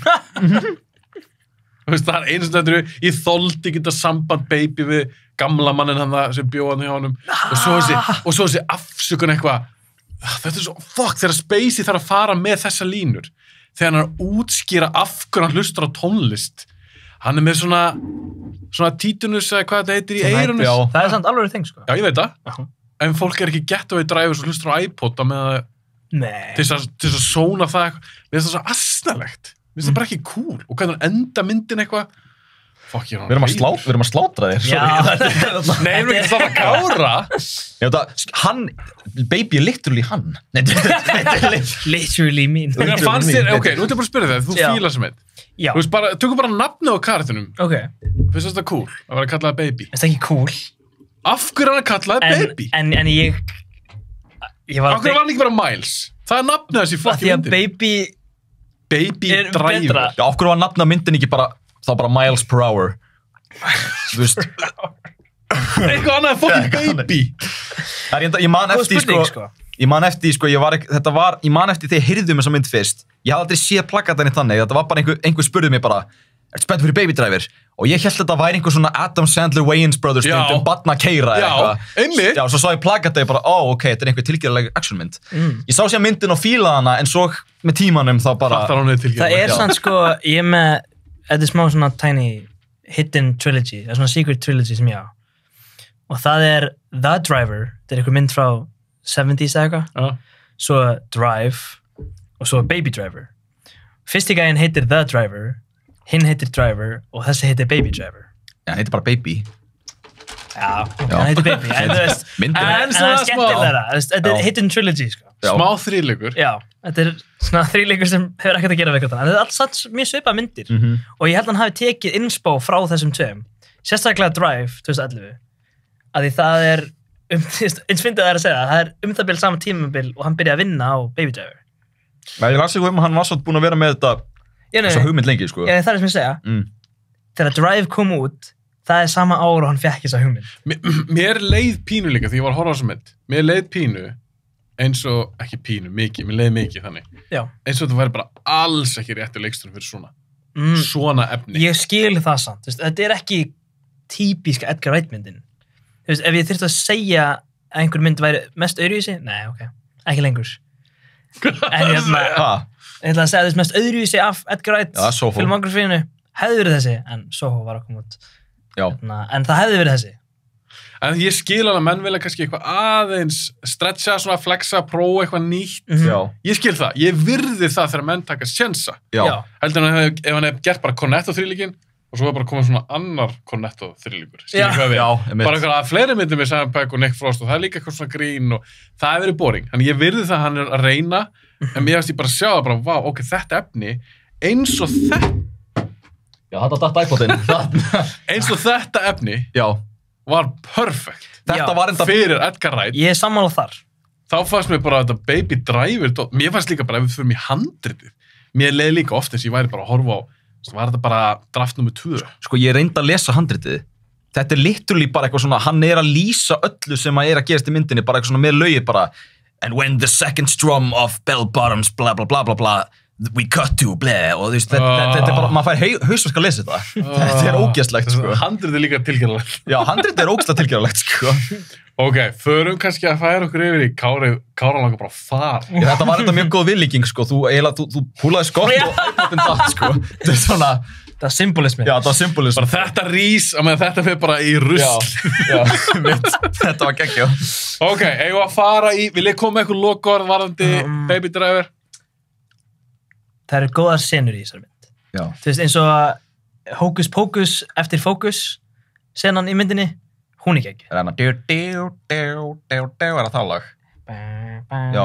Ég veist að segja reynda, sko, þegar sá sem mynd, veist, ég man ekki eftir einu lagi úr myndinni. En þetta er hann að hlaupa í fyrsta sinn on foot. Hann er ekki í bíl. Men hann stakk cool. Hann er svona, hvað maður að segja? Get ekki sagt neitt cool. Átöfis element, fattur þú? Það er hlaupa. Þessi þáttur er búin að vera miklu neikvæðar enn í brjóstu. Já, ég var ekki... Akkur varst að horfa á þessar myndir aftur? Hvað? Gæst ekki bara að lifa í minningunni? Hvað er Tarantino-þátturinn? Býður okkur hérna, einhverjum Edgar Wright fans, búin að sveigja hann með þér í lið. En það er líka, mér finnst líka... Ég er enda búin að vera svona í miðjunni, sko. Já, það er ekki búin að vera svona mediator hérna á milli okkar. Mér finnst líka, auðvitað finnst mér gaman þegar fólk er ekki nefnilega sammála mér. Nei, það er líka skemmt, þetta er eiginlega miklu áhugaverður þátturinn frekar allir bara eitthvað, þetta er allt geggjað, já, sammála allir. Ef ég var bara eitthvað, Baby Driver 10, þetta er 10, svo bara næsta með, þetta er 10, það er hundleðileg. Já, einmitt. Þannig að, ok. Það er alltaf bara ein mjög solid 10 sem við erum allir sammála með, það er gaman. Þetta var ekki 10, þetta sagði Scott Pilgrim. Já. Það var ekki 10 What the hell? Ég veit reynkum hann ekki, ég sagði ekki neitt. Segðu eitthvað. Nei, strákar, núna er það snútur. Ok, ef að halda áfram. Já. Scott Pilgrim er svo mjög góð, sko. Já. Við erum allir sammála. Við erum sammála það. En hérna, já. Baby Driver hitt ekki markið mér. Ekki ég þér. En hérna... En það er alltaf leið, list, þetta er bara... Eins og ég segi, ég skil, þú veist, hún er ekki fullkomin, sko, langt frá því, en það er bara eitthvað svona, hún er einhvern veginn close to my svona filmmaking heart, einhvern veginn. Það er bara allt í góð. Þetta er svona TikTok-vídeó, þetta er svona í takt við tónlistina og eitthvað. Já, vá! Þetta getur bara fínt eitthvað 2 mínútna TikTok. Já, þú ert með sæta stelpu og þú ert með svona semi-myndanlegan gaur sem heldur, lætur þess að segja aðal karakterinn, þú veist, það er bara að elska TikTok í rauninni, læsislögum. Já, fullt af læsistónlist. Og líka glorifya bíla og eitthvað, þetta er bara TikTok-mynd, sko. Shit, ég þarf að rethinka allt. Já. Ok, höldum áfram. Ekki fara í Soho. Jú. Besta myndin, eða ekki? Ok, Last Night in Soho. Já. Ég held að ég hafi ekkert rætt hana í podcastunum. Nei, við rættum ekki um hana út að ég var ekki búin að sjá hana. Ég var held ég ekki búin að sjá hana heldur þá. Ekki? Já, það við tölum við fórum bara á Venom. Já, oh my god, ég var að hlusta hana þátt og ég bara trúði ykkur ekki. Hvað? Það var frá Venom í stað. Já, það fyrir að ég var sko, ég sá að hún var ekki að fá eitthvað það góður reviews og ég var bara ekki alveg með í hjartanu mínu þá að sjá vonda Edgar Wright mynd. Var hún í bíó þegar við tókum þáttinn? Hún var í bíó... Nei, hún var í bíó sko þegar Venom kom, þannig að En við fórum ekkert alltaf frekar á hana heldur. Nei, ég fór ekkert frekar á hana, ég ætla á báðar en Venom var svona í forgangi út af því að voru allir að tala end credit scene var eitthvað brjálað, þannig að ég var bara... Fucking drast. Já, ég veit. Ok, Last Night in Soho, við erum alltaf búin að sjá núna. Já. Ok, hver vill byrja? Ég ætla ekki að byrja. Nú, ok. Þið eru gestir, þið byrja. Er það ekki bara svolítið svona hvernig okkur finnst myndin, sko? Ég ennþá veit ekki alveg nákvæmlega hvað mér finnst þessa mynd. Og ég þá að byrja. Kári, byrjað þú? Byrjað þú, já. Ég og Patrekur var það sem meldi þetta. Það þarf, eins og segja, það þarf að veiða þetta úr mér. Ég er með einhverja skoðun, ég veit bara, það bara ég ætla þá bara að skjóta. Hvað með það? Visually, elskana. Visually, very pleasing. Litir, amazing. Cinematography, geggja skemmtilegt. Svona tískan og svona búningar, geggjar. Sagan. Ekki góð. En við erum svolítið oft búin að nefna þetta. Með Edgar Wright myndir. Byrjar ógeðslega vel. Og líka bara eitthvað svona flott útlit og get cool eitthvað. Og svo bara svona sagan. Já, eins og byrjun á myndinni. Ógeðslega skemmtileg. Og þannig að fyrsta sinn sem hún dansar með Matt Smith. Þarna Thomasin McKenzie. Sem ég veist flott leikona. Hún svo frábær. Hún með svo mikið sjarma. Mér langar að sjá meira með henni. Já, ég einhvern veginn fílaði hana meira. Sáðu Old. Er hún í Old? Já, hún er, ok, Old er þetta hræðilega, en hún er ekki hræðileg í því. Nei, hún er með betri sko. Ég elska samt Old út og hún var bara svo skemmtileg. Já, Hvar hef ég séð hann? Jú, ég sá hann bara... Jojo Rabbit. Var Jojo Rabbit? Já, ég þarf að... Hún er stelpan í því. Hvað? Ég er ekki mest í tæka aðdándi. Nei. Herru. Skil það. Ok, já, visually, flott. En ég sammála þessu Edgar Wright syndrom þannig. Hún er geggjuð í byrjun, eins og fyrsta atriði með Matt Smith þegar að dansa. Það er svona one take. Já. Veitu hvað atriði þetta? Þú veist, það var ógeðslega skemmtilegt og bara 60s vibe, ég var að fíla það. Patrekur? Já. Komdu með eitthvað kommentin í það? Sko, Þú hefur séð þessu myndina? Ég segi þetta, sko, ok, ég segi þetta ég hef rankað Edgar Wright myndirnar, ég er með lista sem eru rankað og sko, Baby Driver er næst neðst. Þessi er neðst. Ok, ég ætla samt að clarifya, ég fíla þessa samt meir en Baby Driver. Hún er samt neðst? Sko, ok, ég er svona...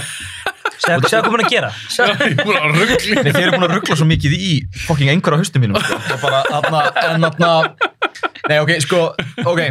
Nei, þá meina ég það, mér finnst þetta bara svona svipar þannig séð, nema ég bara, mér finnst Baby Driver vera svona með eitt og eitt coolt atrið og svona, og ég fíla svona alveg, ég kann að appreciata margt í henni, sko, eins og hvernig ég appreciata, þú veist, gott tónlistarmyndband og svona. En þarna... Það er ekkert í Soho. Þú hljómar alveg bara sem sé bara á bótt. Nei, hear me out, sko. Mér finnst Baby Driver ekki vera að segja neitt. Mér finnst Soho vera að segja eitthvað. Og mér fannst alveg vera smá clever þetta dæmi, sko, með, þú veist, með þess að konu sem að vill búa í the 60s og hatar nútíman, og nútíman er bara ennþá, ég er bara frekar shit fyrir konur bara. Mér finnst, og mér fannst þessi mynd alveg sína það svolítið vel, sko. Ég sérstaklega líka, ég horfði á þessu mynd eftir að kom í London, sko.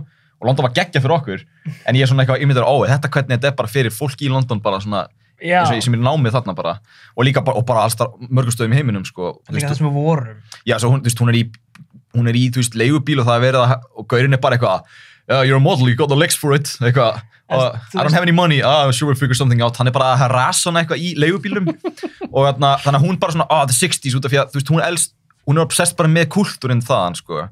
Svo fær hún að mér finnst interesting síðan svona þetta, mér finnst þetta svolítið sína rosalega á svolítið clever hátt, sko, hvernig, þú veist, konur hafa alltaf verið svolítið komið svolítið illa fram við þær í bara svolítið alveg bara svolítið langa tíma út af því við sérstaklega þegar maður lítur á og hvernig eitthvað sem maður heldur þessi gott, svona þegar maður actually prófar svona að skoða almennilega var kannski ekki alveg eins glorious og það var. Mér finnst þetta góða pælingar í þessu, mér finnst það alveg verið að reyna að segja eitthvað. Vel sagt til þér, sko. Já, þetta er svona, mér finnst þetta mjög cool, sko.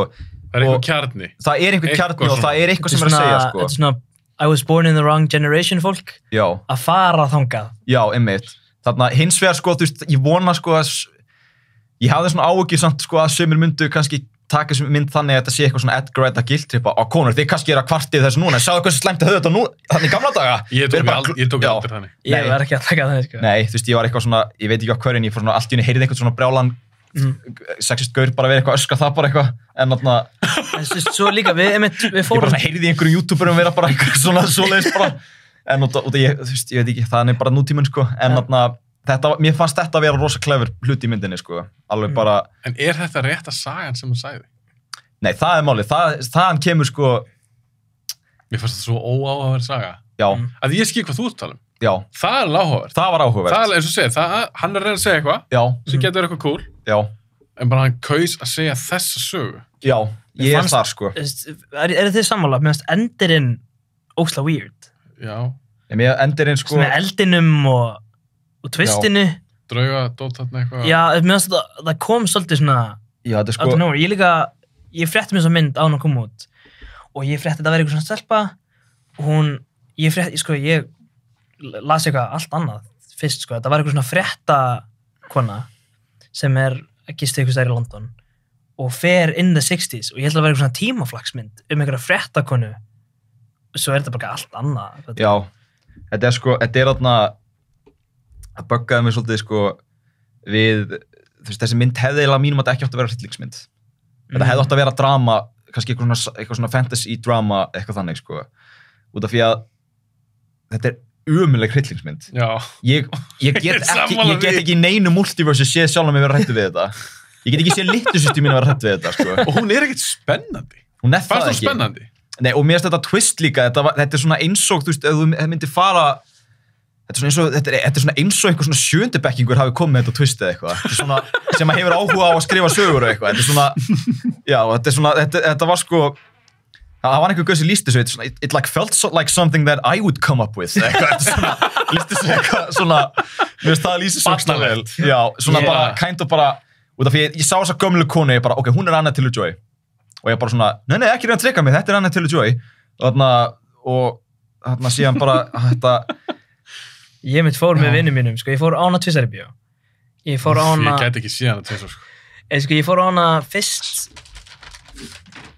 Ég nefnilega man ekki, ég held ég að fara með hana tvisvar með sama fólki og svo bara meira fólki, allavega. Ég fór á hana fyrst, svo fór ég hana aftur með öðru fólki og það voru nokkur vinir mínir sem voru bara eitthvað, hún er gamla konan, bara fyrsta sinn sem hún var kynnt eitthvað, það var eitthvað, þetta er hún, right? Ég var eitthvað, nei, hvað það mein? Já. Það var bara ég svona, er þetta svona obvious? Því að ég fattaði þetta ekki strax þegar ég sá hana fyrst, sko. Mér fannst þetta að koma smá out of left field. Já. Ég veit ekki, kannski var ég bara ekki að fylgjast ná mikið með á réttu punktum og svona. En mér fannst twistið ógeðslega weird þegar ég sá það fyrst, sko. Já, þetta er... Og ég hef ekki náða að melta ná vel. Þú veist, til eitthvað, við vorum að tala þú veist bara hvernig konum var, hvað maður að segja? Komið fram við konur. Hvernig komið fram við konur í þáttíðinni. Já. Í þáttíðinni? Í þá daga. Já. Og þessi nútidags. Í fortíðinni? Mér fannst þetta bara svo weird twist í staðinn fyrir að ég bara reyna að segja þannig sögu, að reyna að setja eitthvað svona twist á þetta. Hann hefði bara 100% þurft að endurskrifa nokkur sinnum. Hann hefði að spottaði líka bara. Já. Þetta er ekki rétt, nei, ég ætla að taka þetta út úr henni. Sko, ég held nefnilega að þessi sem skrifaði þetta með honum, ég held hún hafi komið inn eitthvað seinna, sko. Það hlýtur alveg. Ég held að hann út af því að það er specifically stated að hann er með story credit, ekki hún. Hann er bara með story. Hann er bara með story, sko. Þannig að ég held að hann hafi kannski verið með eitthvað early draft á þessu, en hún kom seinna þau eitthvað Svo getur vel að hún hafi bara hjálpað honum að pússa dialog eða eitthvað, skilur. Já, svo kannski var, eins og þú varst að tala um þetta með fréttakonu, kannski var hann bara með mjög basic, bara murder mystery, eitthvað tímaflakk dæmi, og hún kom síðan kannski með allt þetta interesting dæmi. Kannski var hann bara með eitthvað mjög bland, bara hryllingsmynd. Það nefnilega hljómar svolítið logical, ég man ekki hverju las þetta. Já. En þetta var mjög early þegar myndinu var bara svona development. Mér finnst líka eins og ég veist það. Þetta átti að vera eitthvað svona fréttakona sem fór einhvern veginn aftur í tíman into the 60s og þetta var eitthvað svona hryllingsmynd. Það er eina sem ég vissi. En það var svo mikil vonbrigði fyrir mig að ég var svo spenntur að sjá hvernig verður Edgar Wright svona actual thriller / horror mynd eitthvað. Það var samt ein sena í myndinni sem ég fílaði. Þessu upp á hryllingin. Og það var hún var á bókasafninu, hún var að fara í gennum eitthvað gamla tölvur. Já. Og það var eitthvað svona... Ég vil ekki taka fram, ég sá hana bara einu sinni. Já. Ég veist að ég hafði ekki í mér að horfa aftur á hana fyrir podcastið. Mér fannst hún rosalega leiðilega, sko. Það var á bókasafninu og þetta var... Ég man, núna ég svolítið að reyna að pússa þessu saman. Kom eitthvað svona Nei, mér minnir Man ekki svona eftir það var bara svona óþægileg tilfinning inn á bókasafninu þegar hún var eitthvað að fara í gegnum fullt af svona flashing stuff og eitthvað ég man ekki alveg hvað var Góð saga en ég man eftir að það var cool þegar ég sá það Já, ég horfði hérna bláa daginn og ég ekki sammála kannski ég að bylla Já, sko, ok, það sem buggaði mig svona mest við þetta, sko, það er, þeir segja, sko, fólk, þú ert hræddur við það sem þú skilur ekki. Ég er ósammála, þú ert hræddur þegar þú veist hvað, þegar þú segir Freddy Krueger, þú veist hvað hann er að fara að gera og þá verður hræddur. Þú veist hann er að fara að getur drepið í draumum og svona. Það er scary. Þetta er eins og ég er ekki hræddur. Þú ert hræddur við þessa draug. Hvað eru þeir að fara að gera í rauninni? Er þetta alvöru, hvar er supernatural línan eiginlega dregin í þessu? Það er aldrei komið fram í rauninni. Þetta er eins og, ég er ekki hræddur við sjóinn. Já. Ég er alltaf hræddur við það sem er í sjónum. En ef ég veit að það er ekkert í sjónum, það er ekkert hræddur við vatni. Það eru sumir sem er hræddur við vatn. Já. Það er tvennt ólíkt að vera vatnsræddur eða sjóræddur. Já. Ég er ekki vatnsræddur. Ef þetta myndi hellast þetta niður á mig núna, eins og botlæðina, ég er ekki Já. En ef ég var einn á sjónum kannski þetta er kaffi þó ég myndi vita að það var ekkert í sjónum. Það er samt óþægilegt. Já, þú veist, sérði ekki niður á botn. Það er kannski kílómetri í botninu eða eitthvað. Þá gæti eitthvað verið þarna og þú veist, ég er ekki hræddur við að það sé það sé botnlaust eitthvað. Meira hræddur bara við getur bara verið eitthvað svona sjávarskrimsli. Ok, akkur fóru að tala um þetta? Ég veit það ekki. Við tala um ég er bara basically að tala um, sko, ég fíla nefnilega ekki, það er aldrei útskipt hvaðan þetta supernatural time travel dæmi kemur frá. Þannig að ég er í rauninni, þú veist, þannig að þegar draugarnir koma, þá er ég ekkert eitthvað scared út af því að Thomasin McKenzie karakterinn, hún í rauninni hefur engan ekkert sem hún hefur áhrif á fortíðina og fortíðin hefur í rauninni þannig séð, sko. Þetta er meira bara svona flashbacks. Já, ok, þú veist, jú reyndar, hún skar sig eitthvað þarna, nei, hún fékk hikki á sig. Það er kannski það, en þú veist, það var ekki ítt nógu mikið undir það, sko, þannig að maður er í rauninni ekkert svakalega hræddur við draugana og maður veit ekkert hvað þeir eru að fara að gera. En þetta segir rauninni að þetta eru óljósar reglur. Þetta er mjög óljósar reglur. Já, ég þol ekki svoleiðis í myndum. Já. Þú verður að vita hvað það er svolítið svona staðsettur. Já. Þú veist, þeir tala eitthvað og líka þetta, það er eitthvað dót í byrjunum á myndinni, hún svona sér, það er verið að hinta á að mamma hennar hafi dáið og mamma hennar dó og hún var eitthvað schizophrenic eitthvað þannig, sko. Og hún sér, ég bara gleyma því. Já, maður gleymir því nefnilega, því að, veistu af hverju?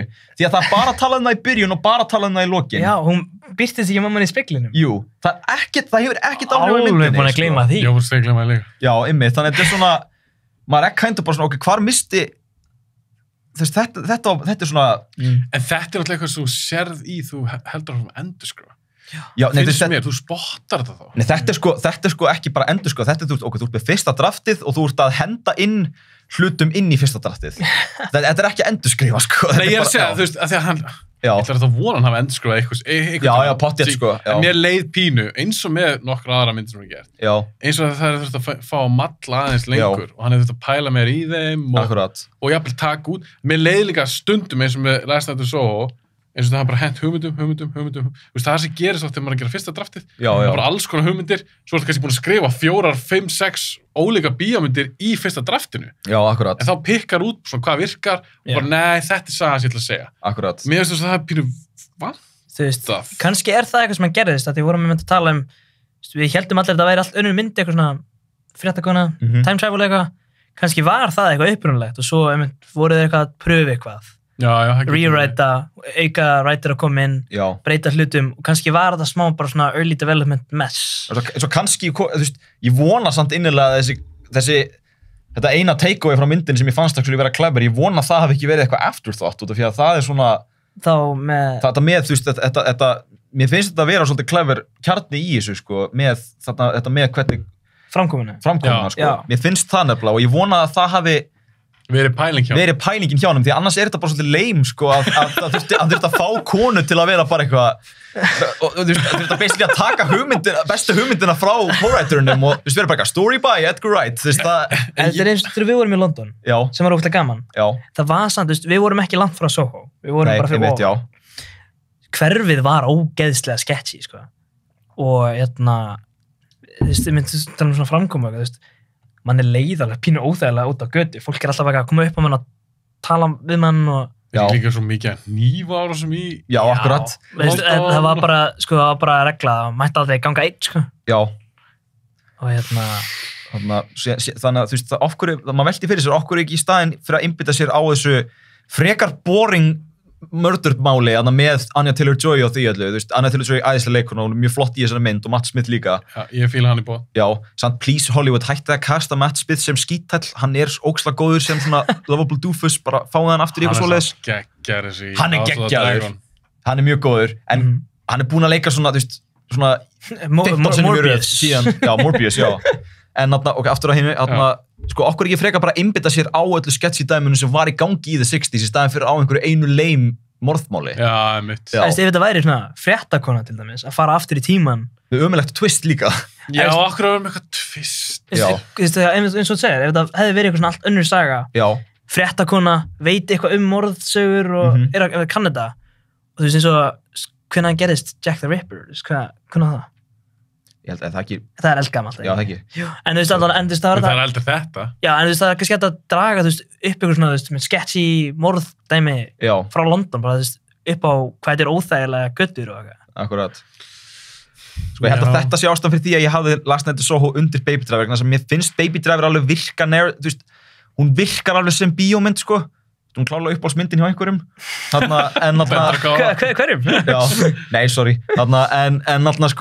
Þér finnst þess að þessi, þeim virkar ekki alveg. Mér finnst þessi bara eiginlega svolítið bara þegar maður pælir í henni, þá finnst mér hún bara ekki virka, sko.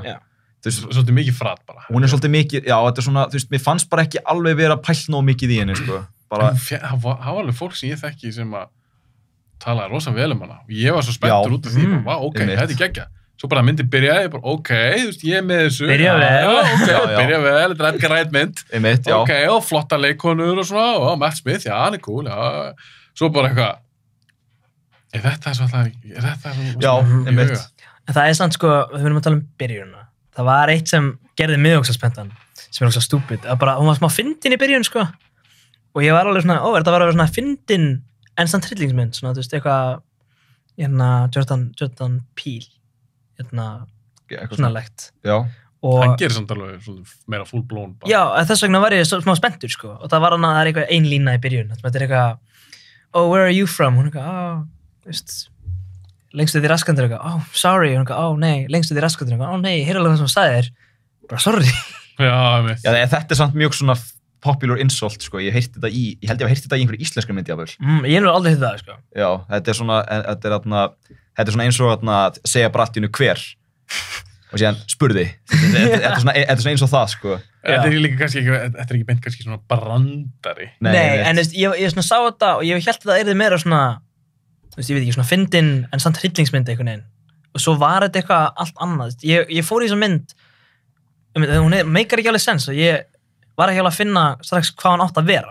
Nei, en mér fannst þetta svo, Thomasine McKenzie, já. Eins og hún er inni fyrsta, við sjáum hana undan Anya Taylor-Joy. Já, hún er aðalkart. Já, hún aðal. Ég var samt að vona, í minningunni, ég ætla að segja, sáum bara einu sinni, þegar myndi byrjar og við fáum fylgjast með henni, og ég veist það skemmtilega leikona, og hún fær alveg svona eitthvað svona, já, henni er alveg áhugur karakter, hún vildi vera svona, meira svona old school eitthvað sem hún hafa áhuga á eitthvað svona, fari í svona the big city. Hún er miklu meira interesting en Baby, það er hægt að segja það bara. Já, bara 100%. Hún er með persónleika. Með eitthvað svona persónleika. Og ég hugsaði mér, ok, ég er alveg til að vera með þessari mannesku í þessari kvikmynd, í þessari sögu. Akkurat. Mér varst bara svo leiðilegt að hann valdi þessa sögu fyrir hana. Já. Og svo líka, er það ekki rétt muna hjá mér, að það er alveg svona eitthvað kaplar í myndinni þar sem hún er ekki.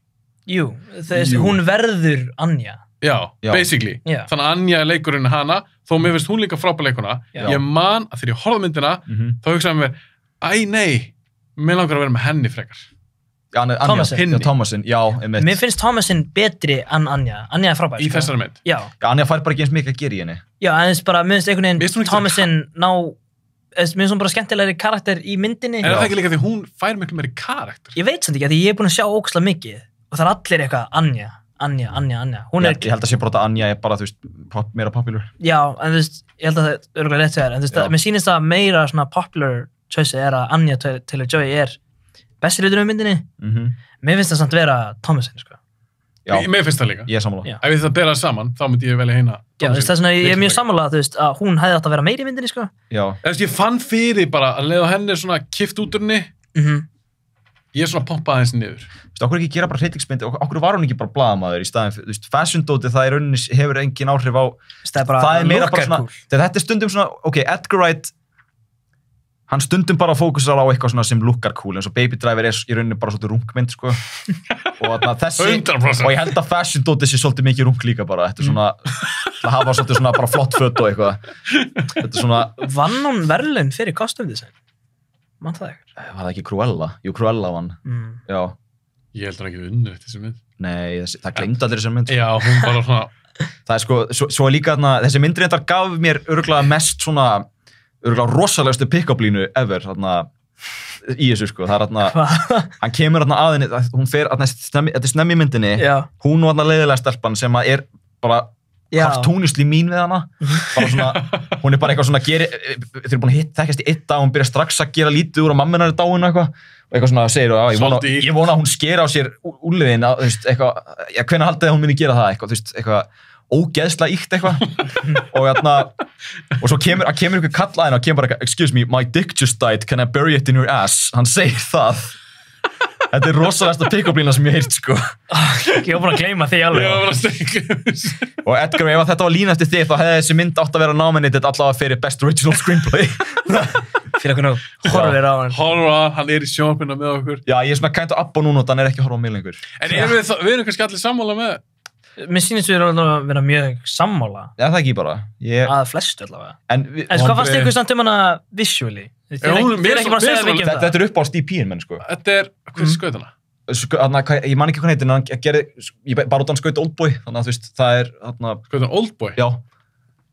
Upprunalegu eða amerísku endurgerð? Upprunalegu. Það talar enginn amerísku. Þetta var kóreskur DP, sko. Já, ég einmitt eins og ég sagði, ég dýrka cinematography í. Ég get ekkert sett út af það. Nei. Það er eins og... Lúkið að búningarna... Hún hefði mátt vera litgreind aðeins betur stundum. Svona í sumatriðum, en kannski var það bara út af því að þetta átt að vera þurrt, en ég veit ekki, það er svona... Já, þú veist, ég fílaði eins og með neonskiltin, blár og rauður, ógeðslega mikið grænn og rauður líka. Já, síðan líka samt atriðat í lokin þegar Anja þú veist, með hnífinn og er að elda hana upp stigann, sko, og það er svona eitthvað CGI-stigi eitthvað sem er að blotta á gleri. Já, það var svolítið spes.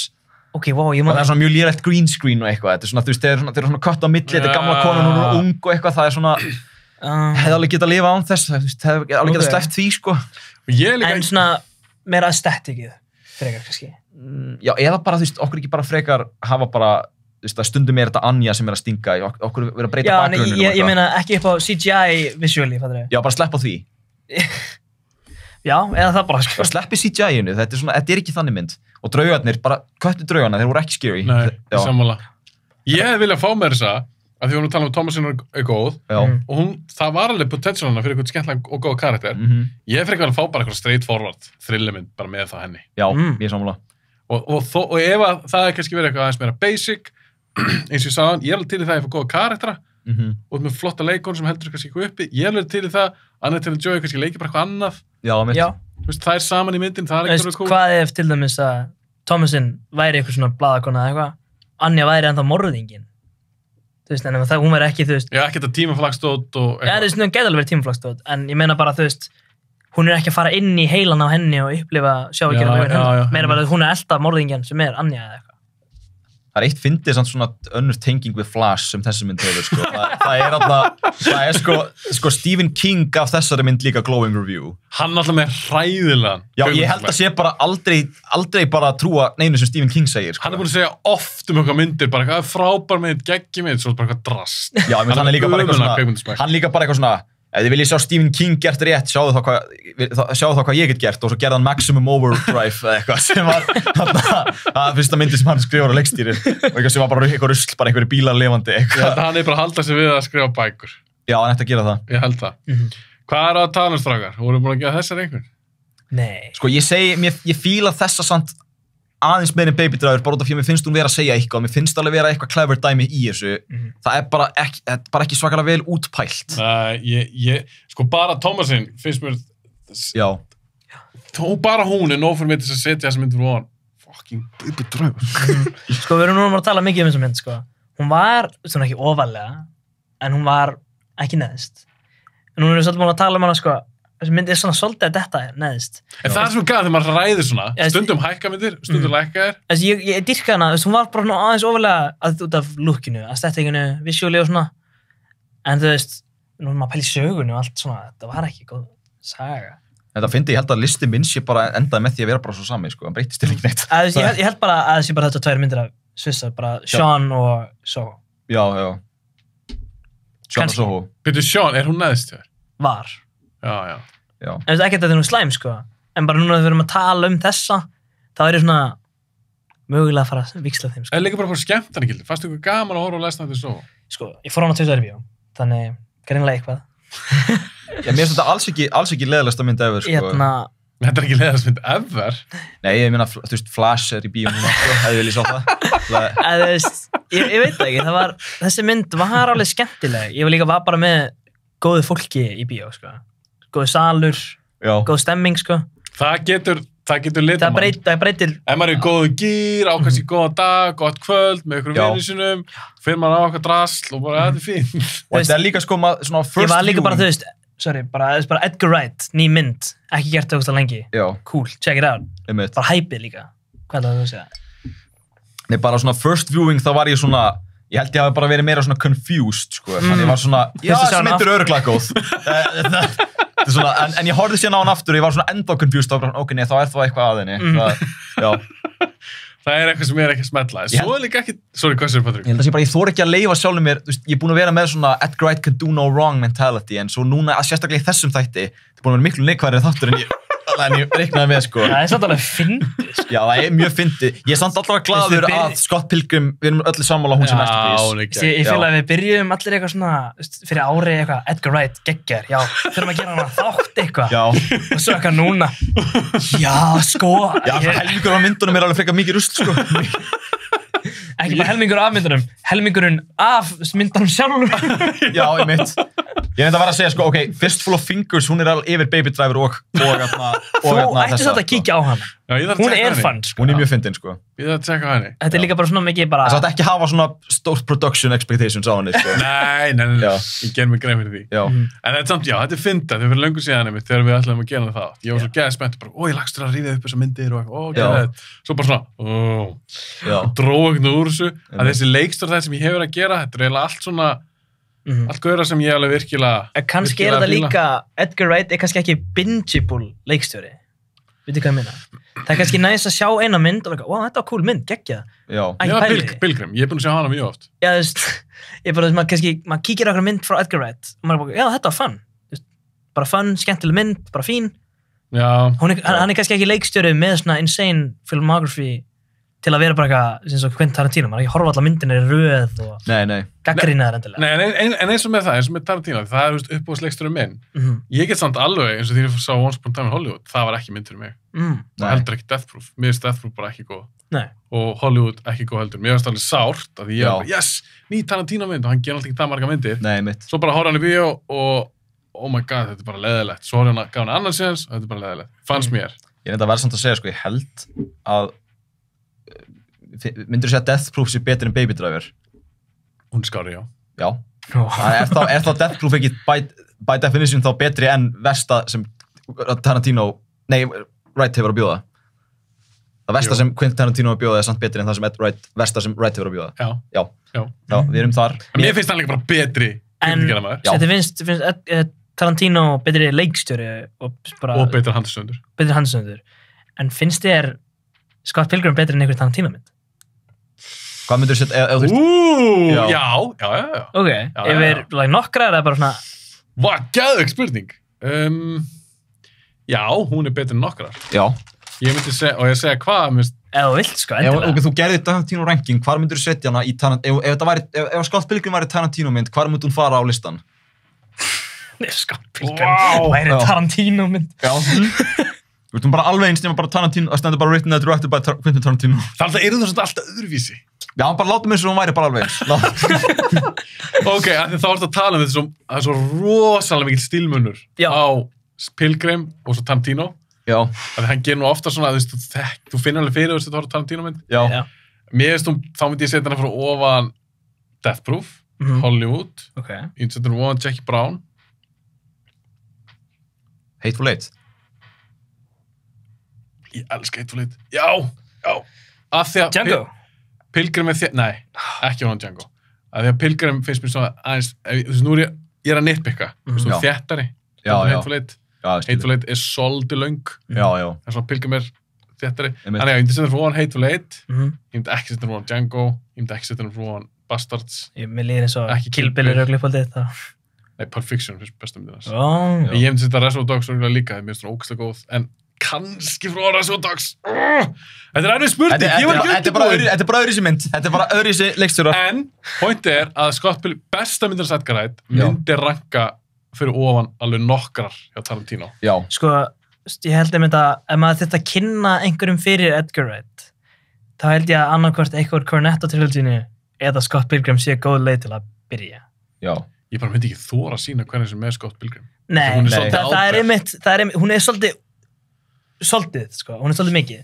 Þannig er Cornetto-trilogínu meira svona kannski safe option. Ég held líka eins og með Pilgrim, ég glemdi að spyrja hvað út í dag, en það er líka rosa mikið tölvuleikjadót í henni. Já. Ef þú ert að sína manneski sem eru aldrei verið gamer.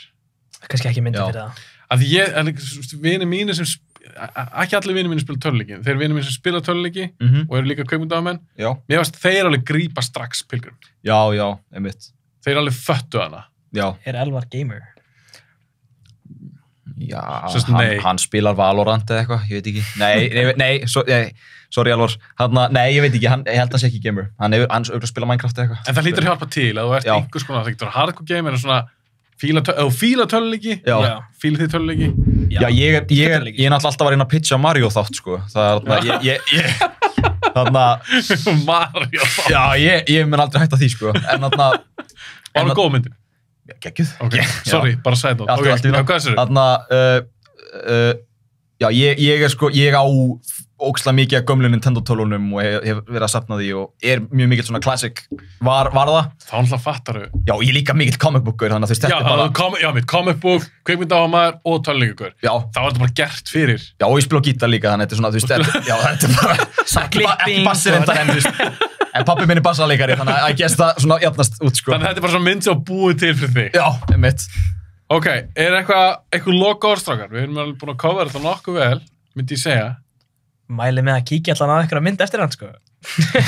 Já, ef þið eru ennþá að hlusta. En það er ekki séð neitt, mæli með að kíkja eitthvað, sko. Ég ætla að gera svona smá könnun á Instagram. Mér stóð svo gaman að tjekka hvað fólk gera. Bara eins og, ekki dælar ég posti bara öll, að þetta er ekki það marga myndir, bara plakatunum, bara hefur þú séð Shaun of the Dead? Bara já, eða nei, eða skilji. Mér líður eins og það hafi ekki allir, það var pottið ekki margir séð allar myndina hans. Nei, en ég held samt að Edgar Wright sé alveg, eins og Íslandi, ég held að sé alveg nokkuð stórt nafn. Já, ég held það líka, sko, hann er alveg... Ég var að tala um nokkuð, það veit allir hvað Cornetto er.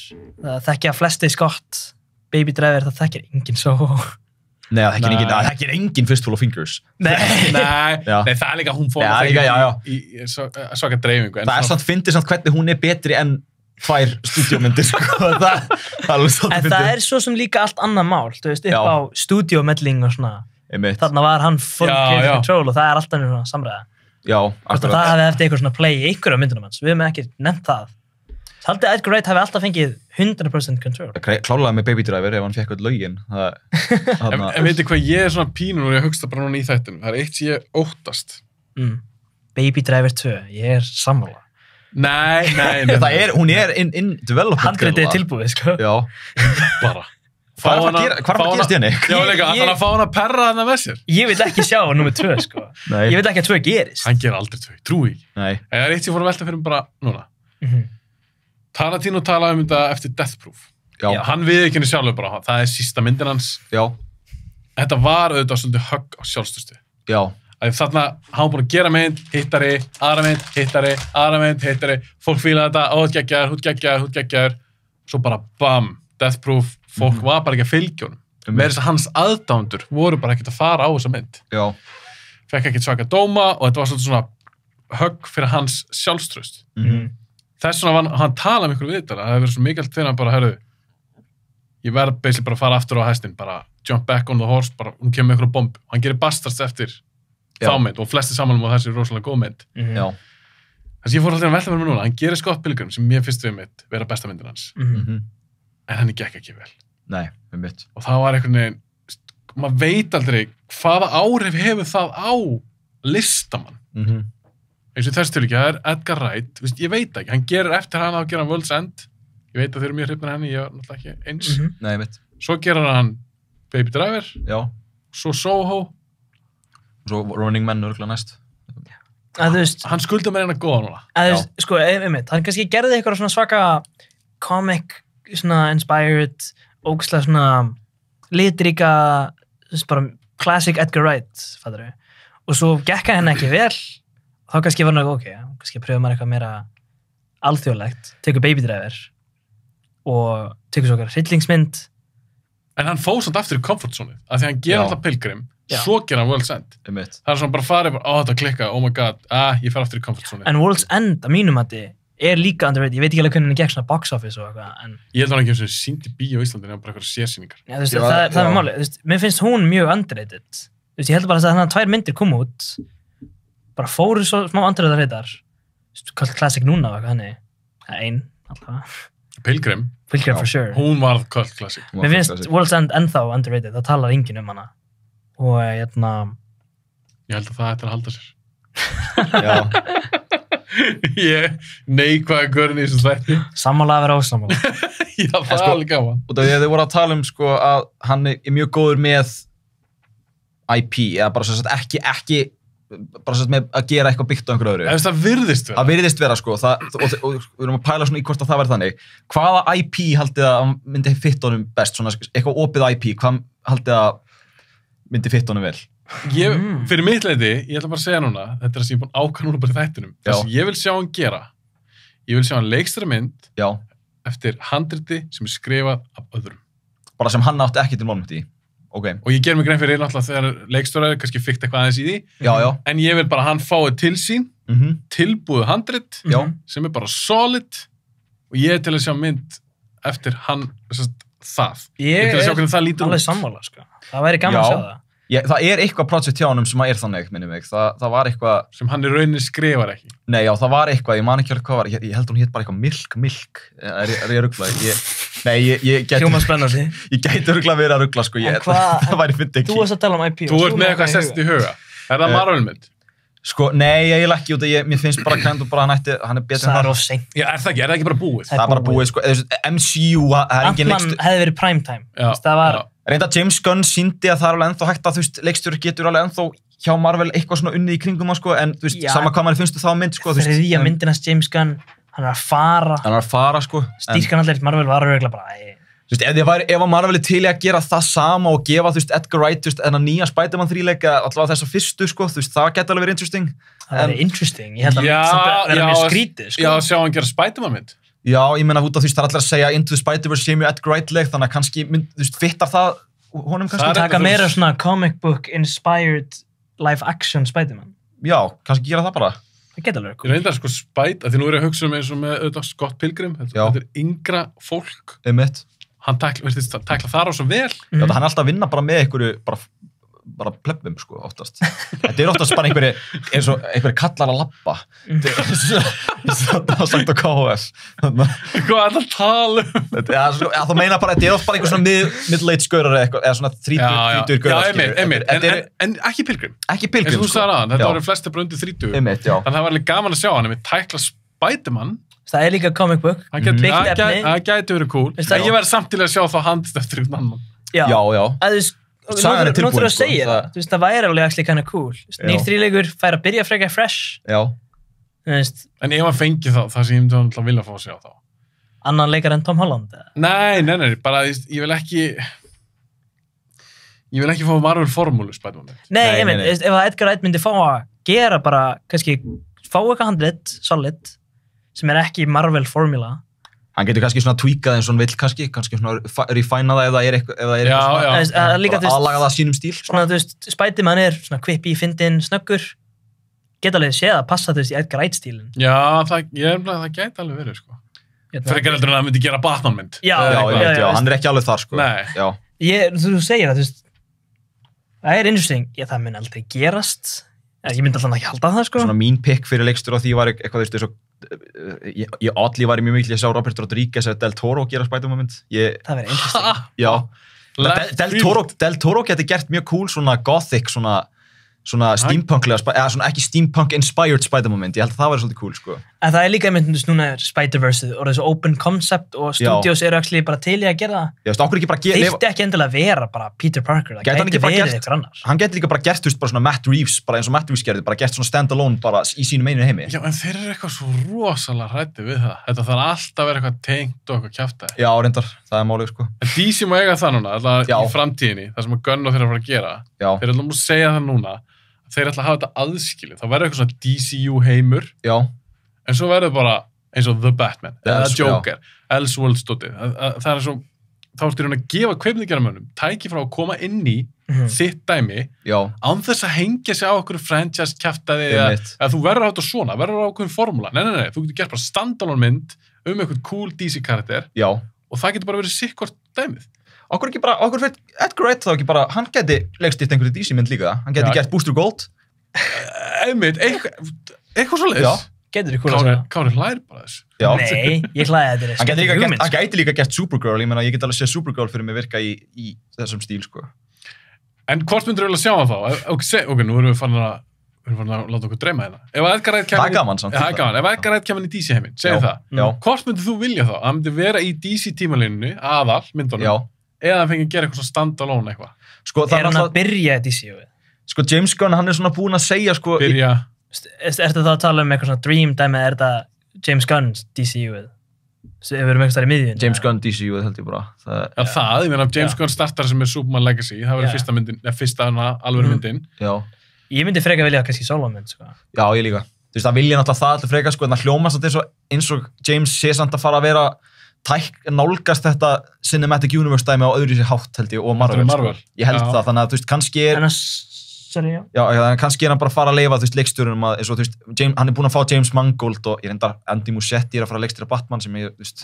Oh my god. Já. Eftir svo Flash. Ég var gett vonkóður. Því Flash áttu að vera svo góð. Já, ég sá það, já. Og ég bara, yes, hann er að gera spafmynd, geða þeitt. Svo Flash drasl, hann nú er í stressaðar. Já, þú veist, samt á saman tíma, þú veist, James Gunn á DCU-ið. James Gunn er mjög, þú veist, hann gerir Guardians of the Galaxy sem var svona mjög fresh í MCU-inu. Já. Og þú veist, það er alveg svona smá parallels á milli James og Edgar, þú veist. Ef Edgar myndi fara að vinna undir James Gunn eða eitthvað, það gæti alveg örugglega að virka og fengi meira creative, oh my god. Creative. Já. Creative freedom. Skapandi frelsi. Ég held reyndar að við þurfum að bera það saman, sérstaklega eins og sem handriðshöfundar, ég held að Gunn sé betur handriðshöfundur. Já. Já, akkurat. Gunn líka, hann er alltaf að rewrite og svona, hann er alltaf að koma nýja línur og eitthvað. Það er þarna ekki, þú veist, sem hefur sína kost og galla, sko, en þarna bara algjörlega, sko, Gunn bara, hann líka bara, þú veist, klárlega, þetta er hans sweet spot, ég tók mitt Slither og Super daginn. Fílar ekki Slither? Ég var bara kortir í að æla allan tíman, sko, þessi mynd, þú veist, ok, til að tengja þetta til að tengja Slither við Edgar Wright, ég ætla að tengja þetta við Edgar Wright, ég ásko Slither á DFD og það stendur á henni best horror comedy since Shaun of the Dead. Hvaða comedy var í Slither? Hann er ekkert comedy í Slither. Jó, hún er drepfyndin. Hvað var fyndið í Slither heila? Ok, wow, ég hef ekki séð Slither, sko. Ég veit svo lítið þessi mynd, eina sem þessi mynd lítið vilja gera var bara projectile vomit á skjáin, sko. Allt þetta body horror dót fannst mér hilarious. Fólk að sameinast, Michael Rooker svona hægt að breytast í eitthvað ógeð. Mér varst það mjög fyndið. Átti það að vera fyndið? Ég veist þetta bara ógeðslegt, sko. Super, mér varst þú með það að fyndið, sko. Núna þarf ég að horfa þessa mynd og dæma út frá ykkur. Já, horfð þú á Slither, bara verður með póka við hliðina þér eitthvað. Já. Og það er hún að klálega að vera að finna hann en Shaun of the Dead eða eitthvað. Mér finnst hún finna hann en Shaun of the Dead. Eða, ok. Ég reyndar, sko, ég mikil Slither. Mér finnst það svona alveg ásvipuðum skala svona quality-wise þannig séð, sko, en bara mér definitív finnst Sean fyndnari, sko, bara svona, en já, það kannski að, ég get ekki reynd að horfa Slither aftur, þetta var í 3. skipti sem ég reynd að horfa á hana, sko, sem ég actually kláraði hana. En finnst þú svona leiðileg? Nei, ég bara verð ógeðslega queasy.